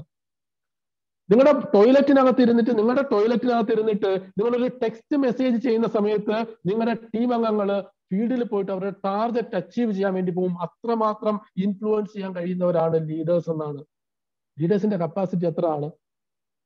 Appreciation and recognition is the fuel of spirit. ലീഡർഷിപ്പിന്റെ spirit എന്ന് പറയുന്നത്, അതിന്റെ സ്പിരിറ്റിന്റെ ഫ്യൂവൽ എന്ന് പറയുന്നത് അപ്രീസിയേഷൻ ആൻഡ് റെക്കഗ്നിഷൻ ആണ്. നോക്കൂ, ഞാനൊരു കേരള സൂം ചെയ്ത സമയത്ത്, ഞാൻ RCM-ലേക്ക് വരുന്ന സമയത്ത് ഞാൻ ആദ്യം ആഗ്രഹിച്ച കാര്യം എന്ന് പറയുന്നത്, എന്നെ എന്റെ ലീഡേഴ്സ് ഒക്കെ ഒന്ന് തിരിച്ചറിയണം. സുജിത് സാറിന്റെ ഒരു ഫോൺ കോൾ എനിക്ക് വരണം. എനിക്ക് സുജിത് സാറിനെ വിളിക്കാൻ പേടിയായിരുന്നു. പക്ഷെ എന്റെ പെർഫോമൻസിലൂടെ, എന്റെ ഇതിലൂടെ എന്തെങ്കിലും ഒരിക്കൽ എന്നെ തിരിച്ചറിഞ്ഞ് സുജിത് സാർ എന്നെ ഒന്ന് വിളിക്കണം. ഇത് എന്റെ ഒരു വലിയ ആഗ്രഹമായിരുന്നു. പക്ഷെ സുജിത് സാറിന്റെ ഒരു ഫോൺ കോൾ വരാനായിട്ട് ഞാൻ സ്റ്റാർ അച്ചീവ് ചെയ്യുന്ന സമയം വരെ എനിക്ക് കാത്തിരിക്കേണ്ടി വന്നു. സ്റ്റാർ അച്ചീവർ ആയപ്പോഴാണ് സുജിത് സാറിന്റെ ഒരു ഫോൺ കോള്, ഒരു അപ്രീസിയേഷൻ കോൾ എനിക്ക് വരുന്നത്. ഞാൻ കേരള സൂമിൽ ഒരു ആദ്യത്തെ പ്രസന്റേഷൻ ചെയ്ത അടുത്ത ദിവസം എനിക്ക് ഒരു ഇതും ഇല്ലാതെ രാജൻ ഡോക്ടറുടെ ഫോൺ കോൾ എനിക്ക് വരികയാണ്. പ്രസന്റേഷൻ നല്ലതായിരുന്നു, ഞാൻ കേട്ടു. ആ ഒരു അപ്രീസിയേഷൻ, ആ ഒരു റെക്കഗ്നിഷൻ, അത് നമ്മളിലേക്ക് തരുന്ന ഒരു ഫ്യൂവൽ. ആ ഫ്യൂവൽ നമുക്ക് ഉണ്ടാക്കുന്ന സ്പിരിറ്റ്. നോക്കൂ, ഞാൻ സ്റ്റാർ പ്ലാറ്റിനം ആയപ്പോ മൂർത്തി സാർ എനിക്ക് അയച്ചൊരു മെസ്സേജ് ആണ്. മൂർത്തി സാറിന്റെ ഒരു പേഴ്സണൽ മെസ്സേജ് എനിക്ക് വരിക. എന്തൊരു സ്പിരിറ്റ് ആണത്! അത് എന്റെ സ്പിരിറ്റിനുള്ള എന്ത് ഫ്യൂലാണ്, എന്നെ കത്തിക്കുന്ന എന്ത് ഫ്യൂലാണത്! നമ്മൾ ആലോചിക്കുന്നത്, നമ്മളെല്ലാം ലീഡേഴ്സ് ആണെങ്കിൽ നമ്മുടെ ടീമിൽ വരുന്ന ഓരോ ആൾക്കാർക്കും മൂർത്തി സാറോ സുജിത് സാറോ വിളിക്കേണ്ട ആവശ്യമില്ല. നമ്മൾ തന്നെയാണ് അവരുടെ നമ്മുടെ അപ്രീസിയേഷനും റെക്കഗ്നിഷനും അവർക്ക് ഫ്യൂലാകണം. അപ്പൊ ഒരാൾ ഒരു അച്ചീവ്മെന്റ് നടത്തിയാൽ അവരെ നേരിട്ടൊന്ന് വിളിക്കാനും ഇതിനും കാരണമാകണം. നോക്കൂ, ഞാന് സിസ്റ്റം ചെയ്ത് പോകുന്ന സമയത്ത് എന്റെ ടീമിൽ വരുന്ന ആൾക്കാരുടെ ബിസിനസ് ഫോക്കസ് ചെയ്താ പോകുന്നത്. ലീഡർഷിപ്പിന്റെ ഒരു എലിജിബിലിറ്റി ഉണ്ടായിരുന്നു, ലീഡേഴ്സ് ക്ലബിന്റെ ഒരു എലിജിബിലിറ്റി. എനിക്ക് ഈ കഴിഞ്ഞ മാസം മാർച്ച് മാസം അവസാനിക്കുന്ന സമയത്ത് എനിക്ക് ന്യൂട്രിചാർജിന്റെ ഒരു മെസ്സേജ് വരികയാണ്. നിങ്ങൾക്ക് തായ്ലൻഡ് ട്രിപ്പ് എലിജിബിലിറ്റിക്ക് വേണ്ടി ഈ മാസം വേണ്ടത് 62,000 പർച്ചേസ് വോളിയം ആണ്. പേഴ്സണൽ അല്ല കേട്ടോ, ടീം പർച്ചേസ് വോളിയം 62,000. ഞാനത് നോക്കുന്ന സമയത്ത് അപ്പം തന്നെ എനിക്ക് 70,000 ക്രോസ് ചെയ്ത് കഴിഞ്ഞിരുന്നു. ബി ടീമിന്റെ എലിജിബിലിറ്റിയിൽ ലീഡേഴ്സ് ക്ലബിനകത്ത് തായ്ലൻഡ് ട്രിപ്പ് പറഞ്ഞ കാറ്റഗറിയിൽ അച്ചീവ് ചെയ്തിരിക്കുന്ന ഒരാളാണ് ഞാൻ. പക്ഷെ അത് എനിക്കതിന്റെ ബാക്കി കാര്യങ്ങൾ, പക്ഷെ ഞാൻ അത് ഫോക്കസ് ചെയ്ത് പോയ ആളല്ല. പലപ്പോഴും നമ്മൾ ഇവിടെ പേഴ്സണൽ ബിസിനസ്സിനകത്ത് ചെയ്യുന്ന ആൾക്കാരെ മാത്രമാണ് പലപ്പോഴും നമ്മൾ അപ്രീസിയേഷനും റെക്കഗ്നിഷനും ഒക്കെ കൊടുക്കുക. ലീഡേഴ്സായി ജനറേറ്റ് ചെയ്ത് വരുന്നവരെ അപ്രീഷിയേറ്റ് ചെയ്യുക എന്ന് പറയുന്നത് നമ്മൾ ഇവിടെ ഒരു ലിമിറ്റ് ആയിട്ടാണ് കണ്ടിരിക്കുന്നത്. പക്ഷേ നെറ്റ്വർക്ക് ഇൻഡസ്ട്രി പറഞ്ഞിരിക്കുന്നത് ലീഡേഴ്സ് ആണ് എൻജിൻസ്, ഡ്രൈവിംഗ് ഫോഴ്സ്. അവർക്കും അപ്രീസിയേഷനും റെക്കഗ്നിഷനും ഒക്കെ അവരിലേക്കും കിട്ടണം. അപ്പോൾ അത് അവരുടെ ഫ്യൂവൽ ആകും, അവരുടെ സ്പിരിറ്റ് വർദ്ധിക്കും എന്നുള്ളതാണ്.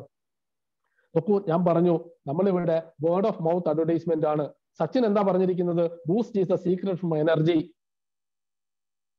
ഇവിടെ മറ്റൊരാൾ എന്താ പറഞ്ഞിരിക്കുന്നത്? സബ്സെ പെഹ്ലെ സെഹത്ത്. ഈ രണ്ടുപേരെയും നമ്മൾ സെയിൽസ്മാൻ, സെയിൽസ് പേഴ്സൺ എന്ന് പറയത്തില്ല. ഇവിടെ നമ്മൾ പ്രൊമോട്ടേഴ്സ് എന്നാ പറയുന്നത്. സച്ചിൻ ആ ബൂസ്റ്റിന്റെ പ്രൊമോട്ടർ ആണ്.